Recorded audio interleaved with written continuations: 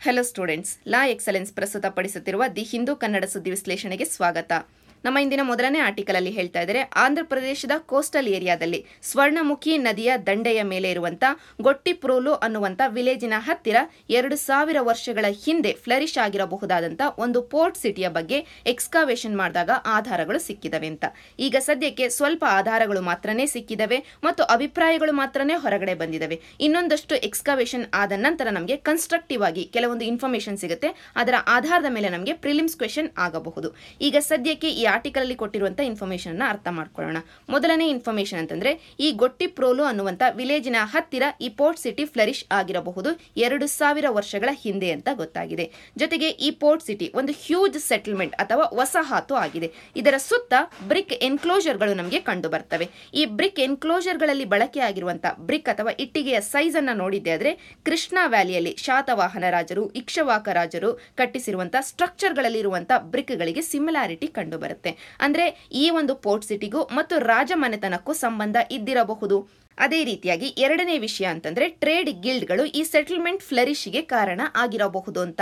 Trade ಗಿಲ್ಡ್ಗಳನ್ನ in general ಆಗಿ ನೀವು ancient Indian ಹಿಸ್ಟ್ರಿಯಲ್ಲಿ ನೋಡಿದ್ದೆ ಆದ್ರೆ ಇವುಗಳು ಒಂದು ವ್ಯಾಪಾರಿಗಳ ಗುಂಪುಗಳು ಆಗಿದಾವೆ. ಇವೇನು ಮಾಡ್ತವೆ ಅಂತಂದ್ರೆ, ಮೊದಲಿಗೆ ವ್ಯಾಪಾರವನ್ನ ಮಾಡ್ತವೆ, ಎರಡನೇದಾಗಿ ವ್ಯಾಪಾರಿಗಳಿಗೆ ಬೇಕಾಗಿರುವಂತಹ ಟ್ರೈನಿಂಗ್ ಅನ್ನ ಕೊಡ್ತವೆ, ಮೂರನೇದಾಗಿ ವ್ಯಾಪಾರಕ್ಕೆ ಬೇಕಾಗಿರುವಂತಹ ಫಿನಾನ್ಷಿಯಲ್ ಹೆಲ್ಪ್ ಅನ್ನ ಮಾಡ್ತವೆ. ಅಂದ್ರೆ ಒಟ್ಟಾರೆಯಾಗಿ ಒಂದು ಇನ್ಸ್ಟಿಟ್ಯೂಷನ್ ರೂಪದಲ್ಲಿ ಕೆಲಸವನ್ನ ಮಾಡಿದವೆ ಇವು ನಮ್ಮ ಏನ್ಸಿಯಂಟ್ ಇಂಡಿಯಾದಲ್ಲಿ. ಈ ಟ್ರೇಡ್ ಗಿಲ್ಡ್ಗಳು ಅಡ್ಮಿನಿಸ್ಟ್ರೇಷನ್ ಅಲ್ಲಿ ಕೂಡ ಭಾಗವಹಿಸಿದವೆ ಅನ್ನುವುದಕ್ಕೆ ನಮಗೆ ಉದಾಹರಣೆಗಳು ಸಿಗ್ತವೆ. ಈಗ ಸದ್ಯಕ್ಕೆ ಈ ಗೊಟ್ಟಿಪ್ರೋಲು ಅನ್ನುವಂತ ವಿಲೇಜಿನ ಹತ್ತಿರ ಸಿಕ್ಕಿರುವಂತ ಈ ಪೋರ್ಟ್ ಸಿಟಿಯ ಹತ್ತಿರ ಟ್ರೇಡ್ ಗಿಲ್ಡ್ಗಳು ಇದ್ದಿರಬಹುದು. ಇವರ ಹತ್ತಿರ ಓನ್ ಆರ್ಮಿ ಕೂಡ ಇದ್ದಿರಬಹುದು. ಆದ್ದರಿಂದ ಕಿಂಗ್ಡಮ್ ಜೊತೆಗೆ ಇವರು ಕೋಆಪರೇಷನ್ ಅನ್ನ ಮಾಡಿರಬಹುದು, ಅಡ್ಮಿನಿಸ್ಟ್ರೇಷನ್ ಅಲ್ಲಿ ಭಾಗವಹಿಸಿರಬಹುದು ಕೂಡ ಅನ್ನುವಂತ ಅಭಿಪ್ರಾಯ ಇದೆ. ಈಗ ಸದ್ಯಕ್ಕೆ ಇಷ್ಟು ಮಾತ್ರ ನಾವು ತಿಳ್ಕೊಂಡಿರೋಣ. ಗೊಟ್ಟಿಪ್ರೋಲು ಅನ್ನುವಂತ ವಿಲೇಜ್ ಅನ್ನ ನೀವು ಮನನ ಮಾಡ್ಕೊಂಡಿದ್ರೆ ಸಾಕಾಗುತ್ತೆ ಪ್ರಿಲಿಮ್ಸ್ ಪರ್ಸ್ಪೆಕ್ಟಿವ್ ಅಲ್ಲಿ. ನಂತರ ಎರಡನೆಯದಾಗಿ ಈ ಆರ್ಟಿಕಲ್ ಅಲ್ಲಿ ಸ್ವರ್ಣಮುಖಿ ರಿವರ್ ಅಂತ ನಾವು ನೋಡಿದ್ವಿ. ಅದರ ಹಿನ್ನೆಲೆಯಲ್ಲಿ ಆಂಧ್ರ ಪ್ರದೇಶ್ ಕೋಸ್ಟಲ್ ಏರಿಯಾದಲ್ಲಿ ಬರುವಂತಹ ಎಲ್ಲ ರಿವರ್ ಗಳನ್ನ ಒಂದು ಬಾರಿ ನೋಡಿಬಿಡೋಣ. ಮೊದಲಿಗೆ ಮೇಜರ್ಲಿ ನಾವು ನೆನ್ಪಿಟ್ಕೊಳ್ಬೇಕಾಗಿರೋದು ಅಂತಂದ್ರೆ, ಆಂಧ್ರ ಪ್ರದೇಶ್ ಕೋಸ್ಟಲ್ ಏರಿಯಾದಲ್ಲಿ ಬರುವಂತಹ ಗೋದಾವರಿ ರಿವರ್ ಮತ್ತು ಅದರ ಇಷ್ಟು ದೊಡ್ಡದಾದ ಡೆಲ್ಟಾ ಏರಿಯಾ. ನಂತರ ಬರೋದು ಕೃಷ್ಣಾ ರಿವರ್. ಈ ಕೃಷ್ಣಾ ರಿವರು ತೆಲಂಗಾಣ ಮತ್ತು ಆಂಧ್ರ ಪ್ರದೇಶನ ಬಾರ್ಡರ್ ಅನ್ನ ಫಾರ್ಮ್ ಮಾಡುವಂತ ಒಂದು ರಿವರ್ ಆಗಿದೆ. ಇದರ ಮೇಲೆಯೇ ನಾಗಾರ್ಜುನ ಸಾಗರ್ ಡ್ಯಾಮ್ ಅನ್ನ ಕಟ್ಟಲಾಗಿದೆ. ಇದಾದ ನಂತರ ಬರುವಂತ ವೆರಿ ಇಂಪಾರ್ಟೆಂಟ್ ರಿವರ್ ಅಂತಂದ್ರೆ ಗಂಡ್ಲಕಮ್ಮ ಅಂತ. ಇದನ್ನ ಕೂಡ ನೆನ್ಪಿಟ್ಕೊಳ್ಬೇಕು. ಇದಾದ ನಂತರ ಬರೋದು ಪಲ್ಲೇರು, ಮನ್ನೇರು, ಪೆನ್ನೇರು ಮತ್ತು ಈ ಸ್ವರ್ಣಮುಖಿ ಅನ್ನೋದು. ಎಲ್ಲ ರಿವರ್ಗಳನ್ನ ನಾರ್ತ್ ಟು ಸೌತ್ ಅಥವಾ ಸೌತ್ ಟು ನಾರ್ತ್ ಅರೇಂಜ್ ಮಾಡಿ ಅಂತ ಪ್ರಿಲಿಮ್ಸ್ ಅಲ್ಲಿ ಕ್ವೆಶ್ಚನ್ ಕೇಳಬಹುದು. ಆದ್ದರಿಂದ ಇದೇ ಒಂದು ಅರೇಂಜ್ಮೆಂಟ್ ಅಲ್ಲಿ ನೀವು ನೆನ್ಪಿಟ್ಕೊಳ್ಬೇಕು. ಇದಾದ ನಂತರ ಆಂಧ್ರ ಪ್ರದೇಶಲ್ಲೇ ಬರುವಂತ ಎರಡು ವೆರಿ ಇಂಪಾರ್ಟೆಂಟ್ ಲೇಕ್ಗಳಂತಂದ್ರೆ, ಒಂದು ಕೊಲ್ಲೇರು ಲೇಕ್, ಎರಡನೇದು ಪುಲಿಕಾಟ್ ಲೇಕ್. ಕೊಲ್ಲೇರು ಲೇಕ್ ಒಂದು ಕಡೆ ಕೃಷ್ಣಾ ನದಿ, ಇನ್ನೊಂದು ಕಡೆ ಗೋದಾವರಿ ನದಿ, ಈ ಎರಡು ನದಿಗಳ ನಡುವೆ ಇರುವಂತ ಒಂದು ಲೇಕ್ ಆಗಿದೆ. ಅದೇ ರೀತಿಯಾಗಿ ಪುಲಿಕಾಟ್ ಲೇಕು ಆಂಧ್ರ ಪ್ರದೇಶ್ ಮತ್ತು ತಮಿಳುನಾಡಿನ ಬಾರ್ಡರ್ ಏರಿಯಾದಲ್ಲಿ ಬರುವಂತ ಒಂದು ಲೇಕ್ ಆಗಿದೆ. ಇಷ್ಟು ನಮಗೆ ಈ ಆರ್ಟಿಕಲ್ ಹಿನ್ನೆಲೆಯಲ್ಲಿ ತಿಳಿದಿರಬೇಕಾದಂಥದ್ದು.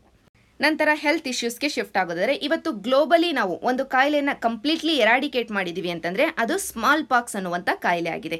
ಇದಾದ ನಂತರ ವೈಲ್ಡ್ ಪೋಲಿಯೋ ವೈರಸ್ ಸ್ಟ್ರೈನ್ಗಳಲ್ಲಿ ಟೈಪ್ 2 ಅನ್ನು ನಾವು ಕಂಪ್ಲೀಟ್ಲಿ ಎರಾಡಿಕೇಟ್ ಅಥವಾ ನಿರ್ಮೂಲನೆ ಮಾಡಿದ್ವಿ.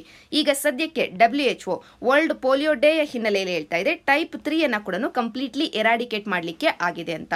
ಅಂದ್ರೆ ಒಟ್ಟಾರೆಯಾಗಿ ವೈಲ್ಡ್ ಪೋಲಿಯೋ ವೈರಸ್ ಸ್ಟ್ರೈನ್ಗಳನ್ನ ತಗೊಂಡಿದ್ದೆ ಆದ್ರೆ 3 ಟೈಪ್ಗಳು ಬರ್ತವೆ, ಟೈಪ್ 1, ಟೈಪ್ 2, ಟೈಪ್ 3 ಅಂತ. ಟೈಪ್ 2 ಅನ್ನ ನಾವು ಈಗಾಗಲೇ ಎರಾಡಿಕೇಟ್ ಮಾಡಿದ್ವಿ. ಟೈಪ್ 3 ಅನ್ನ WHO ಹೇಳ್ತಾ ಇದೆ ಈಗ ಎರಾಡಿಕೇಟ್ ಮಾಡಿದೀವಿ ಅಂತ. ಸೊ 3 ಟೈಪ್ಗಳಲ್ಲಿ 2 ಟೈಪ್ ಅನ್ನ ಕಂಪ್ಲೀಟ್ಲಿ ಎರಾಡಿಕೇಟ್ ಮಾಡ್ಲಿಕ್ಕೆ ನಮ್ಗೆ ಆಯ್ತು. ಈಗ ಉಳಿದಿರೋದು ಒಂದು ಟೈಪ್, ಅದು ಯಾವುದು ಅಂತಂದ್ರೆ ವೈಲ್ಡ್ ಪೋಲಿಯೋ ವೈರಸ್ ಟೈಪ್ 1. ಇದು ಈಗಲೂ ಅಫ್ಘಾನಿಸ್ತಾನ್ ಮತ್ತು ಪಾಕಿಸ್ತಾನ್ ದೇಶಗಳಲ್ಲಿ ಸರ್ಕ್ಯುಲೇಷನ್ ಅಲ್ಲಿ ಇದೆ. ಆದ್ದರಿಂದ ಇದನ್ನು ಕೂಡ ಕಂಪ್ಲೀಟ್ಲಿ ಎರಾಡಿಕೇಟ್ ಮಾಡ್ಲಿಕ್ಕೆ ಅಂತ ಎಫರ್ಟ್ಸ್ ಅನ್ನ ಹಾಕ್ತಿದ್ದಾರೆ. ಇಷ್ಟು ನಮಗೆ ಈ ಆರ್ಟಿಕಲ್ ಇಂದ ಸಿಗೋದು. ಈಗ ನಾವು ನೋಡ್ಬೇಕಾಗಿರೋದು ಅಂತಂದ್ರೆ, ಇಂಡಿಯಾ ಯಾವ ಯಾವ ಕಾಯಿಲೆಯನ್ನ ಕಂಪ್ಲೀಟ್ಲಿ ಎರಾಡಿಕೇಟ್ ಮಾಡಿದೆ ಅಂತ. 1977 ಅಲ್ಲಿ ಸ್ಮಾಲ್ ಪಾಕ್ಸ್ ಅನ್ನ ನಾವು ಕಂಪ್ಲೀಟ್ಲಿ ಎರಾಡಿಕೇಟ್ ಮಾಡಿದ್ವಿ. ಇದು ಮೊಟ್ಟ ಮೊದಲನೆಯ ಕಾಯಿಲೆ ಆಗಿದೆ ಇಂಡಿಯಾ ನಿರ್ಮೂಲನೆ ಮಾಡಿದಂತ ಕಾಯಿಲೆಗಳಲ್ಲಿ. ಇದನ್ನು 1977 ಅಲ್ಲಿ ನಾವು ಅಚೀವ್ ಮಾಡಿದ್ವಿ. ಪ್ರಪಂಚದಾದ್ಯಂತ ಸ್ಮಾಲ್ ಪಾಕ್ಸ್ ಅನ್ನ ಯಾವಾಗ ಎರಾಡಿಕೇಟ್ ಮಾಡಿದ್ವಿ ಅಂತಂದ್ರೆ 1980 ಅಲ್ಲಿ. ನಂತರ ಇಂಡಿಯಾ ಎರಡನೇ ಕಾಯಿಲೆ ನಿರ್ಮೂಲನೆಯನ್ನ ಮಾಡಿದ್ದು 1996 ಅಲ್ಲಿ ಗುಯೆನಾ ವಾರ್ಮ್ ಅನ್ನ. ನಂತರ 2014ರಲ್ಲಿ ಪೋಲಿಯೋವನ್ನ ಕಂಪ್ಲೀಟ್ಲಿ ನಿರ್ಮೂಲನೆ ಮಾಡಿದ್ವಿ. ನಂತರ 2016ರಲ್ಲಿ ಯಾಸ್ ಅನ್ನುವಂತ ಕಾಯಿಲೆನ, ಆಕ್ಚುಲಿ ಯಾಸ್ ಅನ್ನುವಂತ ಕಾಯಿಲೆಗೆ ಬಂದಿದೆ ಅಂದ್ರೆ ನಾವು ಎಲಿಮಿನೇಷನ್ ಅನ್ನ ಮಾಡಿದ್ದು 2006ರಲ್ಲಿ. ನಮಗೆ ಇದರ ಬಗ್ಗೆ ಸರ್ಟಿಫಿಕೇಶನ್ ಸಿಕ್ಕಿದ್ದು 2016ರಲ್ಲಿ. ಆದ್ದರಿಂದ ಅಫಿಷಿಯಲಿ 2016ರಲ್ಲಿ ಯಾಸ್ ಅನ್ನುವಂತ ಕಾಯಿಲೆಯನ್ನ ಇಂಡಿಯಾ ಕಂಪ್ಲೀಟ್ಲಿ ನಿರ್ಮೂಲನೆ ಮಾಡ್ತು ಅಂತ ಹೇಳಲಾಗುತ್ತೆ. ಇಷ್ಟು ನೀವು ಪ್ರಿಲಿಮ್ಸ್ ಪರ್ಸ್ಪೆಕ್ಟಿವ್ ಅಲ್ಲಿ ನೆನ್ಪಿಟ್ಕೊಳ್ಬೇಕು. ನಂತರ ನಾವು ಜುಡಿಷರಿಗೆ ಶಿಫ್ಟ್ ಆಗೋದಾದ್ರೆ ಈಗಾಗಲೇ ಜಸ್ಟಿಸ್ ಅರುಣ್ ಮಿಶ್ರಾ ಅವರ ಸುತ್ತ ಇರುವಂತ ಈ ಕೇಸ್ ಆಫ್ ರೆಕ್ಯೂಸಲ್ ಅಂತ ಏನಿದೆ ಅದರ ಬಗ್ಗೆ ಸಾಕಷ್ಟು ಬಾರಿ ಡಿಸ್ಕಸ್ ಮಾಡಿದೀವಿ. ಅದರ ಕಂಟಿನ್ಯೂಯೇಷನ್ ಈ ಆರ್ಟಿಕಲ್ ಅಲ್ಲಿ ಹೇಳಿರೋದು. ಈ ಆರ್ಟಿಕಲ್ ಅಲ್ಲಿ ಹೇಳ್ತಾ ಇರೋದು ಅಂತಂದ್ರೆ ಒಬ್ಬ ಜಡ್ಜ್ ಅನ್ನ ಬಯಾಸ್ನೆಸ್ ಹೊಂದಿದ್ದಾರೆ ಅಂತ ನಾವು ಸಸ್ಪೆಕ್ಟ್ ಮಾಡಬಾರದು. ಅಂದ್ರೆ ಆ ಜಡ್ಜು ಪಕ್ಷಪಾತವನ್ನ ಅಥವಾ ಪೂರ್ವಾಗ್ರಹಿಕೆಯನ್ನ ಹೊಂದಿದ್ದಾರೆ ಅಂತ ಅನುಮಾನಾಸ್ಪದವಾಗಿ ನಾವು ನೋಡಬಾರದು. ಹಾಗೆ ನೋಡಿದ್ದೆ ಆದ್ರೆ ಅಲ್ಲಿ ನ್ಯಾಯ ಸಿಕ್ಕರೂ ಕೂಡ ನಮಗೆ ನ್ಯಾಯ ಸಿಕ್ಕಿದೆ ಅಂತ ಅನಿಸೋದಿಲ್ಲ. ಆದ್ದರಿಂದ ಇಲ್ಲಿ ಜಸ್ಟಿಸ್ ಅರುಣ್ ಮಿಶ್ರಾ ಅವರೇ ಹೇಳೋದು ಅಂತಂದ್ರೆ ಒಬ್ಬ ಜಡ್ಜ್ ಅನ್ನ ನೀವು ಅಲ್ಟಿಮೇಟ್ ಟೆಸ್ಟ್ ಗೆ ಒಳಪಡಿಸಬೇಕು ಅಂತಂದ್ರೆ ಅವರು ನಿಜವಾಗ್ಲೂ ಇಂಪಾರ್ಷಿಯಲ್ ಆಗಿ ಜಸ್ಟಿಸ್ ಅನ್ನ ಕೊಟ್ಟಿದ್ದಾರೋ ಇಲ್ವೋ ಅಂತ ನೀವು ನೋಡಬೇಕು. ಜೊತೆಗೆ ಆ ಜಡ್ಜ್ಗೆ ಕಾನ್ಸ್ಟಿಟ್ಯೂಷನಲ್ ಡ್ಯೂಟಿ ಇದೆ, ತನ್ನ ಕೆಲಸವನ್ನ ಮಾಡಬೇಕಾಗಿರೋದು ಅನ್ನೋದನ್ನ ಕೂಡ ನೀವು ಅರ್ಥ ಮಾಡ್ಕೊಳ್ಬೇಕು ಅಂತ. ಜೊತೆಗೆ ಒಂದು ಮಾತನ್ನ ಹೇಳ್ತಾರೆ, ಅದೇನು ಅಂತಂದ್ರೆ ಲಿಟಿಗೆಂಟು ತಾನು ಬಂದು ತನಗೆ ಬೇಕಾಗಿರುವಂತ ಬೆಂಚ್ ಅನ್ನ ಚೂಸ್ ಮಾಡ್ಕೊಳ್ಳುವ ಹಾಗಿಲ್ಲ. ಇಲ್ಲಿ ಅರುಣ್ ಮಿಶ್ರಾ ಅವರ ಕೇಸನ್ನೇ ನೋಡಿದ್ದೆ ಆದ್ರೆ ಅವರನ್ನ ರೆಕ್ಯೂಸ್ ಮಾಡ್ಕೊಳ್ಬೇಕು ಅಂತ ಡಿಮ್ಯಾಂಡ್ ಬರ್ತಾ ಇದೆ. ಜುಡಿಷರಿ ಮೇಲೆ ಸಾಕಷ್ಟು ಪ್ರೆಷರೈಸ್ ಮಾಡಲಾಗ್ತಿದೆ. ಇನ್ಫ್ಯಾಕ್ಟ್ ಕೆಲವೊಂದು ನ್ಯೂಸ್ಗಳು ಹೇಳ್ತವೆ ಜುಡಿಷರಿಯ ಮೇಲೆ ಲಾಬಿಂಗ್ ಅನ್ನ ಕೂಡ ಮಾಡಲಾಗ್ತಿದೆ ಅಂತ.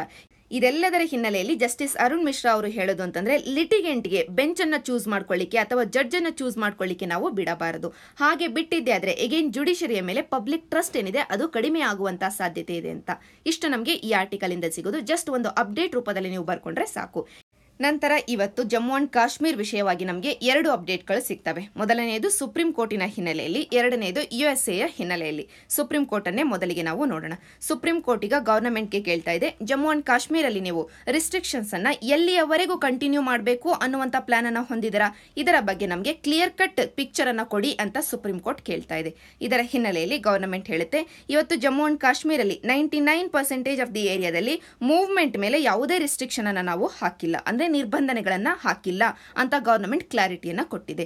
ಈ ರಿಸ್ಟ್ರಿಕ್ಷನ್ಸ್ ಅನ್ನ ಜಮ್ಮು ಅಂಡ್ ಕಾಶ್ಮೀರಲ್ಲಿ ಯಾತಕ್ಕೋಸ್ಕರ ತಂದ್ವಿ ಅಂತಂದ್ರೆ ಆರ್ಟಿಕಲ್ 370 ಅಡಿಯಲ್ಲಿ ಜಮ್ಮು ಅಂಡ್ ಕಾಶ್ಮೀರ್ಗೆ ಕೊಟ್ಟಿದ್ದಂತ ಸ್ಪೆಷಲ್ ಸ್ಟೇಟಸ್ ಅನ್ನ ರದ್ದು ಮಾಡಬೇಕು ಅಂತ ನಿರ್ಧಾರವನ್ನ ತಗೊಳ್ಳಾಯಿತು ಆಗಸ್ಟ್ 5 ಅಂದು. At the same time Jammu and Kashmir ಅನ್ನುವಂತ ಸ್ಟೇಟ್ ಅನ್ನ ವಿಭಾಗ ಮಾಡಿ 2 ಯೂನಿಯನ್ ಟೆರಿಟರಿಗಳನ್ನ ಮಾಡಲಾಗಿತ್ತು. ಇದನ್ನ Jammu and Kashmir reorganisation act ಅಂತ ಕರಿತೀವಿ. ಇವುಗಳನ್ನ ತರುವಂತ ಹಿನ್ನೆಲೆಯಲ್ಲಿ ಈ ಸ್ಟೇಟ್ ಅಲ್ಲಿ ಪ್ರೊಟೆಸ್ಟ್ಗಳು ಆಗಬಹುದು, ವೈಲೆನ್ಸ್ಗಳು ಆಗಬಹುದು. ಆದ್ದರಿಂದ ಲಾ ಅಂಡ್ ಆರ್ಡರ್ ಅನ್ನ ಮೇಂಟೈನ್ ಮಾಡಬೇಕು ಅನ್ನೋ ಕಾರಣಕ್ಕೆ ರಿಸ್ಟ್ರಿಕ್ಷನ್ಸ್ ಅನ್ನ ಹಾಕಲಾಗಿತ್ತು. ಆದರೆ ಈ ರಿಸ್ಟ್ರಿಕ್ಷನ್ಸ್ ಅಗೇನ್ಸ್ಟ್ ಆಗಿ ಸಾಕಷ್ಟು ಹ್ಯೂಮನ್ ರೈಟ್ ಆಕ್ಟಿವಿಸ್ಟ್ಗಳು ಅಪೋಸ್ ಮಾಡಿದ್ರು. ಗ್ಲೋಬಲಿ ಕೂಡ ಸಾಕಷ್ಟು ದೇಶಗಳು ಇಂಡಿಯಾವನ್ನ ಕ್ರಿಟಿಸೈಸ್ ಮಾಡಿದ್ರು. ಇದರ ಹಿನ್ನೆಲೆಯಲ್ಲಿ ಸುಪ್ರೀಂ ಕೋರ್ಟ್ ಈಗ ಸದ್ಯಕ್ಕೆ ಜಮ್ಮು ಅಂಡ್ ಕಾಶ್ಮೀರಲ್ಲಿರುವಂತಹ ರಿಸ್ಟ್ರಿಕ್ಷನ್ಸ್ ಬಗ್ಗೆ ಹಿಯರಿಂಗ್ ಅನ್ನ ಮಾಡ್ತಾ ಇದೆ. ಈಗ ನಾವು ಗ್ಲೋಬಲಿ ನೋಡೋದಾದ್ರೆ ಈ ಜಮ್ಮು ಅಂಡ್ ಕಾಶ್ಮೀರ್ ವಿಷಯಕ್ಕೆ ಅಟ್ಲೀಸ್ಟ್ ಯುಎಸ್ಎ ಅಲ್ಲಿ ಯಾವ ರೀತಿಯ ಡೆವಲಪ್ಮೆಂಟ್ ಆಗ್ತಿದಾವೆ ಅದನ್ನ ನಾವು ಅರ್ಥ ಮಾಡ್ಕೊಳ್ಳೋಣ. ಯುಎಸ್ಎ ಕಾಂಗ್ರೆಸ್ ಅಂತಂದ್ರೆ ಇಂಡಿಯಾದಲ್ಲಿ ಯಾವ ರೀತಿಯಾಗಿ ಪಾರ್ಲಿಮೆಂಟ್ ಇದೆ, ಲೆಜಿಸ್ಲೇಚರ್ ಅಂತ, ಅದೇ ರೀತಿಯಾಗಿ ಯುಎಸ್ಎ ಅಲ್ಲಿ ಕಾಂಗ್ರೆಸ್ ಇದೆ. ಕಾಂಗ್ರೆಸ್ ಒಂದು ಸಬ್ ಕಮಿಟಿಯನ್ನ ಮಾಡಿತ್ತು. ಈ ಕಮಿಟಿಯ ಉದ್ದೇಶ ಏನು ಅಂತಂದ್ರೆ ಹ್ಯೂಮನ್ ರೈಟ್ಸ್ ಕನ್ಸರ್ನ್ಸ್ ಗಳು ಏನಿದಾವೆ ಅವುಗಳನ್ನ ಡಿಸ್ಕಸ್ ಮಾಡೋದು. ಸೌತ್ ಏಷ್ಯಾದಲ್ಲಿ, ಅದರಲ್ಲೂ ಪಾಕಿಸ್ತಾನಲ್ಲಿ, ಶ್ರೀಲಂಕಾದಲ್ಲಿ, ಇಂಡಿಯಾದಲ್ಲಿ ಯಾವ ರೀತಿಯ ಹ್ಯೂಮನ್ ರೈಟ್ಸ್ ಕನ್ಸರ್ನ್ಸ್ ಗಳು ಇದಾವೆ. For example ಪಾಕಿಸ್ತಾನಲ್ಲಿ ತಗೊಂಡಿದ್ರೆ ಮೈನಾರಿಟಿಗಳಿಗೆ human rights concerns ಇದಾವೆ. ಅದೇ ರೀತಿಯಾಗಿ ಶ್ರೀಲಂಕಾದಲ್ಲಿ ತಮಿಳ್ ಮೈನಾರಿಟೀಸ್ಗೆ ಹ್ಯೂಮನ್ ರೈಟ್ಸ್ ಕನ್ಸರ್ನ್ಸ್ ಇದಾವೆ. ಅದೇ ರೀತಿಯಾಗಿ ಇಂಡಿಯಾಗೆ ಬಂದಿದೆ ಅಂದ್ರೆ ಅಸ್ಸಾಂ ಅಲ್ಲಿ ಇವತ್ತು ಎನ್ಆರ್ಸಿ ಫೈನಲೈಸ್ ಆಗ್ತಾ ಇದೆ. ಅದರ ಹಿನ್ನೆಲೆಯಲ್ಲಿ ಅಸ್ಸಾಂ ಅಲ್ಲಿರುವಂತಹ ಮುಸ್ಲಿಂ ಮೈನಾರಿಟಿ ಸಮುದಾಯದ ಜನತೆಗೆ ಹ್ಯೂಮನ್ ರೈಟ್ಸ್ ಕನ್ಸರ್ನ್ಸ್ ಇದಾವೆ. ಅದೇ ರೀತಿಯಾಗಿ ಜಮ್ಮು ಅಂಡ್ ಕಾಶ್ಮೀರ್ ಅಲ್ಲಿ ಕೂಡ ಈ ರಿಸ್ಟ್ರಿಕ್ಷನ್ಸ್ ಹಿನ್ನೆಲೆಯಲ್ಲಿ ಹ್ಯೂಮನ್ ರೈಟ್ಸ್ ಕನ್ಸರ್ನ್ಸ್ ಇದಾವೆ. ಅವುಗಳನ್ನ ಡಿಸ್ಕಸ್ ಮಾಡ್ಲಿಕ್ಕೆ ಅಂತ ಈ ಸಬ್ ಕಮಿಟಿಯನ್ನ ಮಾಡಲಾಗಿತ್ತು. ಈ ಸಬ್ ಕಮಿಟಿಯಲ್ಲಿ ಈಗ ಒಂದು ಸ್ಟೇಟ್ಮೆಂಟ್ ಅನ್ನ ಕೊಟ್ಟಿದ್ದಾರೆ. ಈ ಸ್ಟೇಟ್ಮೆಂಟ್ಗೆ ಇಂಡಿಯಾ ಅಪೋಸ್ ಮಾಡ್ತಿದೆ. ಈ ಸಬ್ ಕಮಿಟಿಯಲ್ಲಿ ಹೇಳಿರುವಂತಹ ಸ್ಟೇಟ್ಮೆಂಟ್ ಅಂತಂದ್ರೆ ಇವತ್ತು ಜಮ್ಮು ಅಂಡ್ ಕಾಶ್ಮೀರ್ ಅಲ್ಲಿರುವಂತಹ ಸಿಚುಯೇಷನ್ ಡಿಸಾಸ್ಟರಸ್ ಆಗಿದೆ ಮತ್ತು ಕ್ರೈಸಿಸ್ ಆಗಿದೆ ಅಂತ ಹೇಳಿದ್ದಾರೆ. ಇದನ್ನ ಇಂಡಿಯಾ ಒಪ್ತಾ ಇಲ್ಲ. ಇಂಡಿಯಾ ಹೇಳ್ತಿರೋದು ಅಂತಂದ್ರೆ ಈ ಕಮೆಂಟ್ ಅನ್ನ ನೋಡಿದ್ದೆ ಆದ್ರೆ ಇಂಡಿಯಾದ ಹಿಸ್ಟ್ರಿ ಅಥವಾ ಇಂಡಿಯಾದ ಸೊಸೈಟಿಯನ್ನ ಇವರು ಸರಿಯಾಗಿ ಅರ್ಥ ಮಾಡ್ಕೊಂಡಿಲ್ಲ ಅನ್ನೋದು ನಮಗೆ ಗೊತ್ತಾಗ್ತಿದೆ ಅಂತ ಇಂಡಿಯಾ ಹೇಳಿದೆ. ಅಂದ್ರೆ ಈ ಕಮಿಟಿಗೆ ಲಿಮಿಟೆಡ್ ಅಂಡರ್ಸ್ಟ್ಯಾಂಡಿಂಗ್ ಇದೆ ಇಂಡಿಯಾದ ಹಿಸ್ಟ್ರಿಯ ಬಗ್ಗೆ, ಇಂಡಿಯಾದ ಪ್ಲೂರಲಿಸ್ಟಿಕ್ ಸೊಸೈಟಿಯ ಬಗ್ಗೆ, ಕಾನ್ಸ್ಟಿಟ್ಯೂಷನಲ್ ಗ್ಯಾರಂಟಿಯ ಬಗ್ಗೆ. ಅಂದ್ರೆ ನಮ್ಮ ಸಂವಿಧಾನವೇ ಪ್ರತಿಯೊಬ್ಬ ಇಂಡಿಯನ್ಗೂ ಫಂಡಮೆಂಟಲ್ ರೈಟ್ ಅನ್ನ ಕೊಟ್ಟಿದೆ. ಆದ್ದರಿಂದನೇ ಇಂಡಿಯಾದಲ್ಲಿ ಇವತ್ತು ಮೈನಾರಿಟಿ ಕಮ್ಯುನಿಟಿಗಳು ಅಷ್ಟೊಂದು ಕನ್ಸರ್ನ್ಸ್ ಅನ್ನ ಎಕ್ಸ್ಪ್ರೆಸ್ ಮಾಡೋದಿಲ್ಲ. ಬೇರೆ ಬೇರೆ ದೇಶಗಳಿಗೆ ಹೋಗಿದ್ದೆ ಆದ್ರೆ ಅಲ್ಲಿರುವಂತಹ ಮೈನಾರಿಟಿಗಳಿಗೆ ಫಂಡಮೆಂಟಲ್ ರೈಟ್ಗಳೇ ಸಿಗೋದಿಲ್ಲ. ಆದರೆ ಇಂಡಿಯಾದಲ್ಲಿ ಕಾನ್ಸ್ಟಿಟ್ಯೂಷನ್ನೇ ಗ್ಯಾರಂಟಿ ಮಾಡಿದೆ ಫಂಡಮೆಂಟಲ್ ರೈಟ್ಗಳನ್ನ. ಅವುಗಳನ್ನ ಡಿಫೆಂಡ್ ಮಾಡ್ಲಿಕ್ಕೆ ಅಂತ ಇಂಡಿಪೆಂಡೆಂಟ್ ಜುಡಿಷರಿ ಕೆಲಸವನ್ನ ಮಾಡ್ತಿದೆ. ಅದರಲ್ಲೂ ಆಕ್ಟಿವ್ ಜುಡಿಷರಿ ಇಂಡಿಯಾದಲ್ಲಿ ಇದೆ. ಇದರ ಜೊತೆಗೆ ರೋಬಸ್ಟ್ ಇನ್ಸ್ಟಿಟ್ಯೂಷನ್ಗಳು ಇಂಡಿಯಾದಲ್ಲಿ ಇದಾವೆ. ನಮ್ಮದು ವರ್ಲ್ಡ್ ಲಾರ್ಜೆಸ್ಟ್ ಡೆಮೋಕ್ರಸಿ ಆಗಿದೆ. ಇದೆಲ್ಲವನ್ನ ಅರ್ಥ ಮಾಡ್ಕೊಂಡಿದ್ದೇ ಆಗಿದ್ರೆ ಈ ಸಬ್ ಕಮಿಟಿ ಈ ರೀತಿಯಾದಂತಹ ಕಮೆಂಟ್ ಅನ್ನ ಕೊಡ್ತಿರ್ಲಿಲ್ಲ ಅಂತ ಇಂಡಿಯಾ ಹೇಳಿದೆ. ಜೊತೆಗೆ ಈ ಸಬ್ ಕಮಿಟಿ ಕೊಟ್ಟಿರುವಂತಹ ಕಮೆಂಟ್ಗಳು ಇಂಡಿಯಾ ಇತ್ತೀಚೆಗೆ ಜಮ್ಮು ಅಂಡ್ ಕಾಶ್ಮೀರ ವಿಷಯವಾಗಿ ತಗೊಂಡಿರುವಂತಹ ಸ್ಟೆಪ್ಗಳನ್ನು ಅಂಡರ್ಮೈನ್ ಮಾಡುವ ರೀತಿಯಲ್ಲಿ ಇದಾವೆ ಅನ್ನುವಂಥ ಹಿನ್ನೆಲೆಯಲ್ಲಿ ಇಂಡಿಯಾ ಕ್ರಿಟಿಸೈಸ್ ಮಾಡಿದೆ. ಜೊತೆಗೆ ಇಂಡಿಯಾ ಹೇಳೋದು ಅಂತಂದ್ರೆ ಕ್ರಾಸ್ ಬಾರ್ಡರ್ ಟೆರರಿಸಂ ಬಗ್ಗೆ ಈ ಸಬ್ ಕಮಿಟಿಯಲ್ಲಿ ಡಿಸ್ಕಸ್ ಮಾಡಬೇಕಿತ್ತು. ಯಾಕೆ ಅಂತಂದ್ರೆ ಕ್ರಾಸ್ ಬಾರ್ಡರ್ ಟೆರರಿಸಂ ಇಂದಾಗಿ, ಅದರಲ್ಲೂ ಪಾಕಿಸ್ತಾನ ಕಡೆಯಿಂದ ಆಗ್ತಿರುವಂತಹ ಈ terrorist ಆಕ್ಟಿವಿಟಿಗಳಿಂದಾಗಿ human ರೈಟ್ಸ್ಗೆ serious threat pose ಆಗ್ತಾ ಇದೆ. ಅದರಲ್ಲೂ right to ಲೈಫ್ಗೆ serious threat pose ಆಗ್ತಾ ಇದೆ. ಆದ್ದರಿಂದ ಈ ಕ್ರಾಸ್ ಬಾರ್ಡರ್ ಟೆರರಿಸಂ ಬಗ್ಗೆ ಈ ಸಬ್ ಕಮಿಟಿಯಲ್ಲಿ ಡಿಸ್ಕಸ್ ಮಾಡಬೇಕಾಗಿತ್ತು ಅನ್ನೋದು ಇಂಡಿಯಾದ ವಾದ. ಇಷ್ಟು ನಮಗೆ ಈ ಆರ್ಟಿಕಲ್ ಇಂದ ಸಿಗೋದು. ಒಟ್ಟಾರೆಯಾಗಿ ಜಮ್ಮು ಅಂಡ್ ಕಾಶ್ಮೀರ್ ವಿಷಯವಾಗಿ ಕೆಲವೊಂದು ಅಪ್ಡೇಟ್ಗಳ ರೂಪದಲ್ಲಿ ಇವುಗಳನ್ನು ಬರ್ಕೊಂಡ್ರೆ ಸಾಕು. ನಂತರ IRLA ಕಂಟಿನ್ಯೂ ಮಾಡೋದಾದ್ರೆ ಈ ಆರ್ಟಿಕಲ್ ಅಲ್ಲಿ ಹೇಳ್ತಾ ಇದ್ದಾರೆ ಇಂಡಿಯಾ ಮತ್ತು ಪಾಕಿಸ್ತಾನ್ ಕರ್ತಾರ್ಪುರ್ ಪ್ಯಾಕ್ಟ್ ಒಂದನ್ನ ಸಹಿ ಮಾಡಿದವೆ ಅಂತ. ಕರ್ತಾರ್ಪುರ್ ಅಂತಂದ್ರೆ ಪಾಕಿಸ್ತಾನ್ ಪಂಜಾಬ್ ಅಲ್ಲಿ ಇರುವಂತಹ ಒಂದು ಪ್ರದೇಶ. ಈ ಪ್ರದೇಶ ಸಿಖ್ ಸಮುದಾಯಕ್ಕೆ ಸಾಕಷ್ಟು ಪವಿತ್ರವಾದಂತಹ ಸ್ಥಳ. ಯಾಕೆ ಅಂತಂದ್ರೆ ಗುರು ನಾನಕ್ ಅವರು ತಮ್ಮ ಕೊನೆಯ ದಿನಗಳನ್ನ ಇದೇ ಪ್ರದೇಶದಲ್ಲಿ ಕಳೆದ್ರು ಅನ್ನುವಂತ ನಂಬಿಕೆ ಇದೆ. ಮತ್ತು ಈ ಕರ್ತಾರ್ಪುರ್ ಏರಿಯಾದಲ್ಲೇ ದರ್ಬಾರ್ ಸಾಹಿಬ್ ಅನ್ನುವಂತ ಗುರುದ್ವಾರ್ ಕೂಡ ಇದೆ. ಈ ಗುರುದ್ವಾರ್ಗೆ ವಿಸಿಟ್ ಮಾಡಬೇಕು ಅಂತಂದ್ರೆ ಇಂಡಿಯಾದಿಂದ ಹೋಗ್ತಿರುವಂತಹ ಪಿಲ್ಗ್ರಿಮ್ಸ್ ಪಾಕಿಸ್ತಾನದ ಪರ್ಮಿಷನ್ ಅನ್ನ ತಗೊಳ್ಬೇಕು, ವೀಸಾವನ್ನ ತಗೊಳ್ಬೇಕು, ಲಾಹೋರಿಗೆ ಹೋಗಿ ಅಲ್ಲಿಂದ ಮತ್ತೆ ಈ ಪಂಜಾಬ್ ಏರಿಯಾಗೆ ಬರಬೇಕು. ಆದರೆ ನೀವು ಮ್ಯಾಪ್ ಅನ್ನು ನೋಡಿದ್ರೆ ಇಂಡಿಯಾ ಮತ್ತು ಪಾಕಿಸ್ತಾನ ಬಾರ್ಡರ್ನ ಹತ್ತಿರದಲ್ಲೇ ಇರುವಂತ ಕೇವಲ 14-15 ಕಿಲೋಮೀಟರ್ ಅಲ್ಲಿ ಇರುವಂತ ಈ ಕರ್ತಾರ್ಪುರ್ ಏರಿಯಾಗೆ ಇಷ್ಟೊಂದು ಸುತ್ತು ಹಾಕಿಕೊಂಡು ಹೋಗುವಂತ ಅವಶ್ಯಕತೆ ಇದೆಯಾ? ಅದೇ ಕಾರಣಕ್ಕೋಸ್ಕರನೇ ಇಂಡಿಯಾ ಮತ್ತು ಪಾಕಿಸ್ತಾನ ಈ ಬಾರ್ಡರ್ ಏರಿಯಾದಲ್ಲಿ ಒಂದು ಕಾರಿಡಾರ್ ಅನ್ನ ತರಬೇಕು ಅನ್ನುವಂತ ನಿರ್ಧಾರವನ್ನ ಕೈಗೊಂಡಿದ್ವು. ಈ ನಿರ್ಧಾರವನ್ನ ಕೈಗೊಂಡು ವರ್ಷಗಳೇ ಕಳೆದ್ರೂ ಕೂಡ ಬೆಳವಣಿಗೆಗಳು ಆಗಿರಲಿಲ್ಲ. ಇತ್ತೀಚೆಗೆ ಈ ನಿರ್ಧಾರವನ್ನ ಪುಷ್ ಮಾಡಲಾಗಿತ್ತು. ಯಾಕೆಂತಂದ್ರೆ ಈ ವರ್ಷದ ನವೆಂಬರ್ಗೆ ಗುರು ನಾನಕ್ ಅವರ 550ನೇ ಜಯಂತಿ ಆಗೋದಿದೆ. ಇದರ ಸೆಲೆಬ್ರೇಷನ್ಗೋಸ್ಕರ ಈ ಕರ್ತಾರ್ಪುರ್ ಕಾರಿಡಾರ್ ಅನ್ನ ಫೈನಲೈಸ್ ಮಾಡಬೇಕು ಅಂತ ಮಿಷನ್ ಮೋಡ್ ಅಲ್ಲಿ ಕೆಲಸವನ್ನ ಮಾಡ್ತಿದ್ದಾವೆ. ಇದರ ಹಿನ್ನೆಲೆಯಲ್ಲಿ ಕರ್ತಾರ್ಪುರ್ ಪ್ಯಾಕ್ಟ್ ಒಂದನ್ನ ಸಹಿ ಮಾಡಿದವೆ. ಈ ಪ್ಯಾಕ್ಟಿನ ವ್ಯಾಲಿಡಿಟಿ ಬಂದು ಕೇವಲ 5 ವರ್ಷಗಳು ಮಾತ್ರನೇ. 5 ವರ್ಷಗಳ ನಂತರ ಮತ್ತೆ ಇಂಡಿಯಾ ಪಾಕಿಸ್ತಾನ್ ಮಾತುಕತೆಗಳ ಮುಖಾಂತರವಾಗಿ ಈ ಅಗ್ರಿಮೆಂಟ್ ಅನ್ನ ರಿನ್ಯೂ ಮಾಡ್ಕೊಳ್ಬೇಕು. ಈ ಅಗ್ರಿಮೆಂಟ್ ಪ್ರಕಾರವಾಗಿ ಇಂಡಿಯಾ ತನ್ನ ಕಡೆಯಿಂದ ಎಷ್ಟು ಜನ ಪಿಲ್ಗ್ರಿಮ್ಸ್ ಪಾಕಿಸ್ತಾನನ್ನ ವಿಸಿಟ್ ಮಾಡ್ತಿದ್ದಾರೆ ಅಂದ್ರೆ ಕರ್ತಾರ್ಪುರ್ ಅಲ್ಲಿರುವಂತಹ ಈ ದರ್ಬಾರ್ ಸಾಹಿಬ್ ಅನ್ನ ವಿಸಿಟ್ ಮಾಡ್ತಿದ್ದಾರೆ ಅಂತ 10 ದಿನಗಳಿಗಿಂತ ಮುಂಚೆನೆ ಈ ಲಿಸ್ಟ್ ಅನ್ನ ಪಾಕಿಸ್ತಾನ್ಗೆ ಒಪ್ಪಿಸಬೇಕು. ಈ ರೀತಿಯಾಗಿ ಹಲವಾರು ಡೀಟೇಲ್ಸ್ ಗಳನ್ನ ಈ ಪ್ಯಾಕ್ಟ್ ಅಲ್ಲಿ ತರಲಾಗಿದೆ. ಇಷ್ಟು ನಮಗೆ ಈ ಆರ್ಟಿಕಲ್ ಇಂದ ಸಿಗೋದು. ಈಗ ಸದ್ಯಕ್ಕೆ ನೀವು ಪ್ರಿಲಿಮ್ಸ್ ಪರ್ಸ್ಪೆಕ್ಟಿವ್ ಅಲ್ಲಿ ನೆನ್ಪಿಟ್ಕೊಳ್ಬೇಕಾಗಿರೋದು ಅಂತಂದ್ರೆ ಕರ್ತಾರ್ಪುರ್ ಕಾರಿಡಾರ್ ಅನ್ನೋದು ಇಂಡಿಯನ್ ಪಂಜಾಬ್ ಅಲ್ಲಿ ಇರುವಂತ ದೇರಾ ಬಾಬಾ ನಾನಕ್ ಗುರುದ್ವಾರಿಂದ ಪಾಕಿಸ್ತಾನ್ ಪಂಜಾಬ್ ಅಲ್ಲಿರುವಂತಹ ಕರ್ತಾರ್ಪುರ್ ಏರಿಯಾದ ದರ್ಬಾರ್ ಸಾಹಿಬ್ ಗುರುದ್ವಾರ್ ಈ ಎರಡನ್ನ ಲಿಂಕ್ ಮಾಡಲಿಕ್ಕೆ ಇರುವಂತಹ ಒಂದು ಕಾರಿಡಾರ್. ಈ ಕಾರಿಡಾರ್ ರಾವಿ ನದಿಯ ಮೇಲೆ ಸೇತುವೆಯ ಮುಖಾಂತರವಾಗಿ ಹಾದು ಹೋಗುತ್ತೆ. ಅಂದ್ರೆ ಈ ಎರಡು ಗುರುದ್ವಾರಗಳ ನಡುವೆ ರಾವಿ ನದಿ ಇದೆ ಅನ್ನೋದನ್ನ ನೀವು ಅರ್ಥ ಮಾಡ್ಕೊಳ್ಬೇಕು. ಇದಾದ ನಂತರ ಮೇನ್ಸ್ ಪರ್ಸ್ಪೆಕ್ಟಿವ್ ಅಲ್ಲಿ ಅಂತಂದ್ರೆ IR ಆನ್ಸರ್ ಅಲ್ಲಿ ಇಂಡಿಯಾ ಪಾಕಿಸ್ತಾನ್ ರಿಲೇಶನ್ಶಿಪ್ ಬಗ್ಗೆ ಮಾತಾಡ್ತಿರ್ಬೇಕಾದ್ರೆ ಈಗ ಸದ್ಯಕ್ಕೆ ಪಾಸಿಟಿವ್ ಬೆಳವಣಿಗೆ ಏನಾದ್ರೂ ಇಂಡಿಯಾ ಮತ್ತು ಪಾಕಿಸ್ತಾನ ನಡುವೆ ಆಗ್ತಾ ಇದೆ ಅಂತಂದ್ರೆ ಅದು ಈ ಕರ್ತಾರ್ಪುರ್ ಪ್ಯಾಕ್ಟೇ ಆಗಿದೆ. ಇದನ್ನ ನೀವು ಮೆನ್ಷನ್ ಮಾಡಬಹುದು. ನಂತರ ನಾವು GS ಪೇಪರ್ 3 ಎಕಾನಮಿಗೆ ಶಿಫ್ಟ್ ಆಗೋದಾದ್ರೆ ಈ ಆರ್ಟಿಕಲ್ ಅಲ್ಲಿ ಸುಪ್ರೀಂ ಕೋರ್ಟ್ ಹೇಳ್ತಾ ಇದೆ ಟೆಲಿಕಾಂ ಕಂಪನಿಗಳು ಗವರ್ನಮೆಂಟ್ಗೆ 92,000 ಕ್ರೋರ್ ರುಪೀಸ್ ಅನ್ನ ಪೇ ಮಾಡಬೇಕು ಅಂತ. ಈ ಆರ್ಟಿಕಲ್ ಅನ್ನ ಅರ್ಥ ಮಾಡ್ಕೊಳ್ಬೇಕು ಅಂತಂದ್ರೆ ಸ್ವಲ್ಪ ಹಿನ್ನೆಲೆಯನ್ನ ನೋಡಬೇಕು. ಹಿನ್ನೆಲೆ ಅಂತಂದ್ರೆ ಅಡ್ಜಸ್ಟೆಡ್ ಗ್ರಾಸ್ ರೆವೆನ್ಯೂ ಅನ್ನುವಂತ ಟರ್ಮ್ ಇದೆ ಗವರ್ನಮೆಂಟ್ ಮತ್ತು ಟೆಲಿಕಾಂ ಕಂಪನಿಗಳ ನಡುವೆ ಇರುವಂತ ಅಗ್ರಿಮೆಂಟ್ ಅಲ್ಲಿ. ಈ ಟರ್ಮಿನ ಇಂಟರ್ಪ್ರಿಟೇಷನ್ ಅಲ್ಲೇ ನಮಗೆ ಈಗ ಕನ್ಫ್ಯೂಷನ್ ಇರೋದು. ಮೊದಲಿಗೆ ಟೆಲಿಕಾಂ ಕಂಪನಿಗಳು ಹೇಳ್ತವೆ ಗ್ರಾಸ್ ರೆವೆನ್ಯೂ ಅಂತಂದ್ರೆ ಕೇವಲ ಲೈಸೆನ್ಸ್ ಮತ್ತು ಸ್ಪೆಕ್ಟ್ರಮ್ ಫೀ ಮಾತ್ರನೇ ಬರುತ್ತೆ. ಇದರಲ್ಲಿ ಒಂದು ಪರ್ಸೆಂಟೇಜ್ ಅನ್ನ ಮಾತ್ರನೇ ನಾವು ಗವರ್ನಮೆಂಟ್ಗೆ ಕೊಡ್ತೀವಿ ಅಂತ. ಯಾಕೆ ಅಂತಂದ್ರೆ ಈಗ ಸದ್ಯಕ್ಕೆ ನಮ್ಮಲ್ಲಿ ಇರೋದು ರೆವೆನ್ಯೂ ಶೇರಿಂಗ್ ಮಾಡೆಲ್. ಅದರಲ್ಲಿ ಈ ಟೆಲಿಕಾಂ ಕಂಪನಿಗಳು ತಮ್ಮ ರೆವೆನ್ಯೂ ಅಲ್ಲಿ ಇಷ್ಟು ಪರ್ಸೆಂಟೇಜ್ ಅನ್ನ ಗವರ್ನಮೆಂಟ್ಗೆ ಶೇರ್ ಮಾಡ್ಕೊಳ್ಬೇಕು. ನಂಬರ್ಸ್ ಅನ್ನ ನೆನ್ಪಿಟ್ಕೊಳ್ಳುವಂತ ಅವಶ್ಯಕತೆ ಇಲ್ಲ, ಕೇವಲ ಕಾನ್ಸೆಪ್ಟ್ ಅನ್ನ ಅರ್ಥ ಮಾಡ್ಕೊಂಡ್ರೆ ಸಾಕು. ಇಲ್ಲಿ ರೆವೆನ್ಯೂ ಅನ್ನ ಶೇರ್ ಮಾಡಬೇಕು ಅಂತಂದ್ರೆ ಈ ಗ್ರಾಸ್ ರೆವೆನ್ಯೂ ಡೆಫಿನೇಷನ್ ಏನು ಅಂತ ನಮಗೆ ಕ್ಲಾರಿಟಿ ಇರಬೇಕು. ಈ ಟೆಲಿಕಾಂ ಕಂಪನಿಗಳ ಪ್ರಕಾರವಾಗಿ ಈ ಅಡ್ಜಸ್ಟೆಡ್ ಗ್ರಾಸ್ ರೆವೆನ್ಯೂ ಅಲ್ಲಿ ಕೇವಲ ಲೈಸೆನ್ಸ್ ಮತ್ತು ಸ್ಪೆಕ್ಟ್ರಮ್ ಫೀ ಮಾತ್ರನೇ ಬರುತ್ತೆ. ಆದರೆ ಗವರ್ನಮೆಂಟ್ ಹೇಳುತ್ತೆ ಈ ಲೈಸೆನ್ಸ್ ಸ್ಪೆಕ್ಟ್ರಮ್ ಫೀಯ ಜೊತೆಗೆ ಯೂಸರ್ ಚಾರ್ಜ್ ಬರುತ್ತೆ, ರೆಂಟ್ ಬರುತ್ತೆ, ಪ್ರಾಫಿಟ್ ಬರುತ್ತೆ, ಡಿವಿಡೆಂಡ್ಸ್ ಬರುತ್ತೆ, ಹೀಗೆ ಹಲವಾರು ಟರ್ಮ್ ಗಳನ್ನ ಇನ್ಕ್ಲೂಡ್ ಮಾಡಿ ಡೆಫಿನೇಷನ್ ಅನ್ನ ಕೊಡುತ್ತೆ ಗವರ್ನಮೆಂಟ್. ಅಂದ್ರೆ ಗವರ್ನಮೆಂಟ್ಗೆ ಹೆಚ್ಚು ಶೇರ್ ಬರಬೇಕು ರೆವೆನ್ಯೂ ಅಲ್ಲಿ. ಇವೆಲ್ಲವನ್ನ ಇನ್ಕ್ಲೂಡ್ ಮಾಡಿದ್ದೆ ಆದ್ರೆ ಇವೆಲ್ಲವನ್ನ ಇನ್ಕ್ಲೂಡ್ ಮಾಡ್ಲಿಕ್ಕೆ ಟೆಲಿಕಾಂ ಕಂಪನಿಗಳು ಒಪ್ಪಲಿಲ್ಲ. ಆದ್ದರಿಂದ ಸುಪ್ರೀಂ ಕೋರ್ಟ್ಗೆ ಹೋಗ್ತಾರೆ. ಈಗ ಸುಪ್ರೀಂ ಕೋರ್ಟ್ ಗವರ್ನಮೆಂಟ್ ಪರವಾಗಿ ತನ್ನ ವರ್ಡಿಕ್ಟ್ ಅನ್ನ ಕೊಟ್ಟಿದೆ. ಸುಪ್ರೀಂ ಕೋರ್ಟ್ ಹೇಳುತ್ತೆ ಇಲ್ಲಿ ಗ್ರಾಸ್ ರೆವೆನ್ಯೂ ಅಡಿಯಲ್ಲಿ ಕೇವಲ ಲೈಸೆನ್ಸ್ ಮತ್ತು ಸ್ಪೆಕ್ಟ್ರಮ್ ಫೀ ಮಾತ್ರನೇ ಬರೋದಿಲ್ಲ, ಇಲ್ಲಿ ಚಾರ್ಜಸ್ ಬರ್ತವೆ, ಫೀಗಳು ಬರ್ತವೆ, ನಿಮ್ಮ ಪ್ರಾಫಿಟ್ ಬರುತ್ತೆ, ಡಿವಿಡೆಂಟ್ ಬರುತ್ತೆ, ಇವೆಲ್ಲವೂ ಬರುತ್ತೆ ಅಂತ ಸುಪ್ರೀಂ ಕೋರ್ಟ್ ಹೇಳಿದೆ. ಇದರ ಹಿನ್ನೆಲೆಯಲ್ಲಿ ಇಲ್ಲಿಯವರೆಗೂ ನೀವು ಬೆನಿಫಿಟ್ಸ್ ಅನ್ನ ತಗೊಂಡಿದ್ದೀರಲ್ಲ ಈ ಅಡ್ಜಸ್ಟೆಡ್ ಗ್ರಾಸ್ ರೆವೆನ್ಯೂ ಅಡಿಯಲ್ಲಿ ಆ ಬೆನಿಫಿಟ್ ಅನ್ನ ಹಿನ್ನೆಲೆಯಲ್ಲಿ 92,000 ಕ್ರೋರ್ ರುಪೀಸ್ ಅನ್ನ ಗವರ್ನಮೆಂಟ್ಗೆ ಕೊಡಬೇಕು ಅಂತ ಸುಪ್ರೀಂ ಕೋರ್ಟ್ ಹೇಳಿದೆ. ಜೊತೆಗೆ ಕೆಲವೊಂದು ಎಕ್ಸ್ಪ್ಲನೇಷನ್ ಅನ್ನ ಕೂಡ ಕೊಟ್ಟಿದೆ. ಅದೇನು ಅಂತಂದ್ರೆ ಗವರ್ನಮೆಂಟ್ ಈ ರೆವೆನ್ಯೂ ಶೇರಿಂಗ್ ಇಂದ ಬರುವಂತಹ ಫಂಡ್ಸ್ ಅನ್ನ ಎಗೇನ್ ಟೆಲಿಕಾಂ ಸೆಕ್ಟರ್ ನ ಇಂಪ್ರೂವ್ ಮಾಡ್ಲಿಕ್ಕೆ ಅಂತಾನೆ ಬಳಕೆ ಮಾಡ್ಕೊಳ್ತಿದೆ. For example universal service obligation fund ಇದೆ. ಇದನ್ನ ಯಾತಕ್ಕೋಸ್ಕರ ಬಳಕೆ ಮಾಡ್ತಿದೆ? ಡಿಜಿಟಲ್ ಇಂಡಿಯಾ ಮಿಷನ್ ಅಡಿಯಲ್ಲಿ ನಮ್ಮಲ್ಲಿರುವಂತಹ 2 ಲಕ್ಷಕ್ಕೂ ಹೆಚ್ಚು ಗ್ರಾಮ ಪಂಚಾಯಿತಿಗಳು ಏನಿವೆ ಇವುಗಳಿಗೆ ಆಪ್ಟಿಕಲ್ ಫೈಬರ್ ಕೇಬಲ್ ನೆಟ್ವರ್ಕ್ ಅನ್ನ ಕೊಡ್ಲಿಕ್ಕೆ ಅಂತ ಎಫರ್ಟ್ಸ್ ಅನ್ನ ಹಾಕ್ತಾ ಇದೆ. ಅಂದ್ರೆ ಭಾರತ್ ನೆಟ್ ಮುಖಾಂತರವಾಗಿ ಎಲ್ಲ ಗ್ರಾಮ ಪಂಚಾಯಿತಿಗಳಿಗೆ ಆಪ್ಟಿಕಲ್ ಫೈಬರ್ ಕೇಬಲ್ ಗಳನ್ನ ಕನೆಕ್ಟ್ ಮಾಡಬೇಕು, ಬ್ರಾಡ್ಬ್ಯಾಂಡ್ ನೆಟ್ವರ್ಕ್ ಅನ್ನ ಕೊಡಬೇಕು ಅಂತ ಎಫರ್ಟ್ಸ್ ಅನ್ನ ಹಾಕ್ತಾ ಇದೆ. ಆದ್ದರಿಂದ ಗವರ್ನಮೆಂಟಿನ ಶೇರ್ ಏನಿದೆ ಅದು ಕೂಡ ಎಗೇನ್ ನಿಮಗೆ ಬೆನಿಫಿಟ್ ಆಗ್ತಿದೆ ಅನ್ನುವಂತ ಎಕ್ಸ್ಪ್ಲನೇಷನ್ ಅನ್ನ ಸುಪ್ರೀಂ ಕೋರ್ಟ್ ಕೊಟ್ಟಿದೆ. ಆದರೆ ಟೆಲಿಕಾಂ ಸೆಕ್ಟರ್ ಸುಪ್ರೀಂ ಕೋರ್ಟಿನ ಈ ವರ್ಡಿಕ್ಟ್ ಅನ್ನ ನೆಗೆಟಿವ್ ಆಗಿ ರಿಸೀವ್ ಮಾಡಿಕೊಂಡಿದೆ. ಟೆಲಿಕಾಂ ಸೆಕ್ಟರಿನ ಪ್ರಕಾರ ಈ ಅಡ್ಜಸ್ಟೆಡ್ ಗ್ರಾಸ್ ರೆವೆನ್ಯೂ ಏನಿದೆ ಇದನ್ನ ಸುಪ್ರೀಂ ಕೋರ್ಟ್ ಓವರ್ ಕ್ಯಾಲ್ಕುಲೇಷನ್ ಅನ್ನ ಮಾಡಿದೆ. ಇದರಿಂದ ಈಗಾಗಲೇ ಫಿನಾನ್ಷಿಯಲ್ ಡಿಸ್ಟ್ರೆಸ್ ಇಂದ ಬಳಲ್ತಾ ಇರುವಂತಹ ಟೆಲಿಕಾಂ ಸೆಕ್ಟರ್ಗೆ ಇನ್ನೊಂದು ಹೊಡೆತ ಬಿದ್ದ ಹಾಗೆ ಆಯ್ತು ಅಂತ ಎಕ್ಸ್ಪರ್ಟ್ ಗಳು ಹೇಳ್ತಿದ್ದಾರೆ. ಈ ಒಂದು ಒಟ್ಟಾರೆ ಸುಪ್ರೀಂ ಕೋರ್ಟ್ ರೂಲ್ ಇಂದಾಗಿ ಟೆಲಿಕಾಂ ಕಂಪನಿಗಳು ಒಟ್ಟಾರೆಯಾಗಿ 92,000 ಕೋಟಿ ರೂಪಾಯಿ ಡ್ಯೂಸ್ ಅನ್ನ ಗವರ್ನಮೆಂಟ್ಗೆ ಕೊಡಬೇಕು. ಇಷ್ಟು ದೊಡ್ಡ ಲಾಸಿನ ಜೊತೆಗೆ ಓವರ್ ಆಲ್ ಟೆಲಿಕಾಂ ಸೆಕ್ಟರಿನ ಸೆಂಟಿಮೆಂಟ್ ಏನಿದೆ ಇದು ನೆಗೆಟಿವ್ ಆಗಿ ಟರ್ನ್ ಆಗುವಂತ ಸಾಧ್ಯತೆ ಇದೆ. ಇದರಿಂದ ಟೆಲಿಕಾಂ ಸೆಕ್ಟರ್ ಫಂಡ್ಸ್ ಅನ್ನ ರೈಸ್ ಮಾಡಲಿಕ್ಕೆ ಕಷ್ಟ ಆಗುತ್ತೆ ಅನ್ನುವಂತ ಮಾತನ್ನ ಇಲ್ಲಿ ಎಕ್ಸ್ಪರ್ಟ್ಸ್ ಹೇಳ್ತಿದ್ದಾರೆ. ಈ ಎಲ್ಲ ಬೆಳವಣಿಗೆಯಿಂದಾಗಿ ಎಗೇನ್ ಗವರ್ನಮೆಂಟಿನ ಫ್ಲಾಗ್ಶಿಪ್ ಪ್ರೋಗ್ರಾಮ್ ಆಗಿರುವಂತಹ ಡಿಜಿಟಲ್ ಇಂಡಿಯಾ ಮೇಲೆನೆ ಹೊಡೆತ ಬೀಳುತ್ತೆ ಅನ್ನೋದು ಎಕ್ಸ್ಪರ್ಟ್ಸಿನ ಒಪಿನಿಯನ್. ಇಷ್ಟು ನಮಗೆ ಈ ಆರ್ಟಿಕಲ್ ಇಂದ ಸಿಗೋದು. ಇದರ ಬಗ್ಗೆ ನಮಗೆ ಎಡಿಟೋರಿಯಲ್ಸ್ ಬಂದಾಗ ಇನ್ನು ಡೀಟೇಲ್ಡ್ ಆಗಿ ಅನಲೈಸ್ ಮಾಡೋಣ. ನಂತರ ನಾವು ಎಡಿಟೋರಿಯಲ್ಸ್ಗೆ ಶಿಫ್ಟ್ ಆಗೋದಾದ್ರೆ ಇವತ್ತಿನ ಮೊದಲನೇ editorial is of doing business ಬಗ್ಗೆ ಮಾತಾಡ್ತಾ ಇದ್ದಾರೆ. ಯಾವ ಹಿನ್ನೆಲೆಯಲ್ಲಿ ಅಂತಂದ್ರೆ 2020ನೇ ಸಾಲಿನ is of doing business ಇಂಡೆಕ್ಸಿನ rank ಅನ್ನ ವರ್ಲ್ಡ್ ಬ್ಯಾಂಕ್ ತನ್ನ ಕಡೆಯಿಂದ ರಿಲೀಸ್ ಮಾಡಿದೆ. ಅದರ ಹಿನ್ನೆಲೆಯಲ್ಲಿ ಈ 2020ನೇ ಸಾಲಿನ is of doing business rank ಅಲ್ಲಿ ಇಂಡಿಯಾದ ರ್ಯಾಂಕ್ ಬಂದು 63 ಆಗಿದೆ. ಇದರ ಹಿನ್ನೆಲೆಯಲ್ಲಿ ನಾವು ಸ್ವಲ್ಪ ಬೇಸಿಕ್ಸ್ ಅನ್ನು ನೋಡಬೇಕು. ಪ್ರಿಲಿಮ್ಸ್ ಪರ್ಸ್ಪೆಕ್ಟಿವ್ ಅಲ್ಲಿ is of doing business index very important. ಈಗಾಗಲೇ ಸಾಕಷ್ಟು ಬಾರಿ ಈ ಒಂದು ಇಂಡೆಕ್ಸ್ ಅನ್ನ ಯಾವ ಸಂಸ್ಥೆ ರಿಲೀಸ್ ಮಾಡುತ್ತೆ ಅಂತ UPSC ಕೇಳಿದೆ. ಮೊದಲಿಗೆ ನೆನ್ಪಿಟ್ಕೊಳ್ಬೇಕು ವರ್ಲ್ಡ್ ಬ್ಯಾಂಕ್ ಇದನ್ನ ರಿಲೀಸ್ ಮಾಡುತ್ತೆ.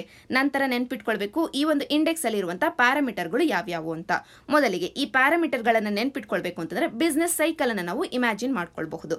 ಬಿಸ್ನೆಸ್ ಸೈಕಲ್ ಅಂದ್ರೆ ಏನು? ಮೊದಲಿಗೆ ಬಿಸ್ನೆಸ್ ಅನ್ನ ಓಪನ್ ಮಾಡಬೇಕು. ಆದ್ದರಿಂದ ಮೊದಲನೇ ಪ್ಯಾರಾಮೀಟರ್ ಸ್ಟಾರ್ಟಿಂಗ್ ಬಿಸ್ನೆಸ್ ಅನ್ನೋದು.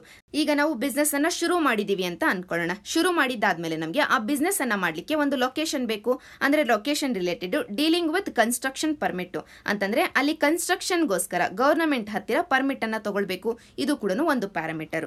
ಈಗ ಆ ಲೊಕೇಶನ್ ಅನ್ನ ಫಿಕ್ಸ್ ಮಾಡಿದೀವಿ ಅಂತಂದ್ರೆ ಅಲ್ಲಿ ಎಲೆಕ್ಟ್ರಿಸಿಟಿ ಬೇಕು ಬಿಸ್ನೆಸ್ ಗೋಸ್ಕರ. ಸೊ ಗೆಟಿಂಗ್ ಎಲೆಕ್ಟ್ರಿಸಿಟಿ ಅನ್ನೋದು ಒಂದು ಪ್ಯಾರಾಮೀಟರ್. ನಂತರ ಅಲ್ಲಿ ನಾವು ಬಿಸ್ನೆಸ್ ಅನ್ನ ಶುರು ಮಾಡ್ತಿದೀವಿ ಅಂತಂದ್ರೆ ಕನ್ಸ್ಟ್ರಕ್ಷನ್ ಅನ್ನ ಮಾಡಿದೀವಿ ಅಂತಂದ್ರೆ ಆ ಪ್ರಾಪರ್ಟಿಯನ್ನ ರಿಜಿಸ್ಟರ್ ಮಾಡ್ಕೊಳ್ಬೇಕು ಗವರ್ನಮೆಂಟ್ ಹತ್ರ.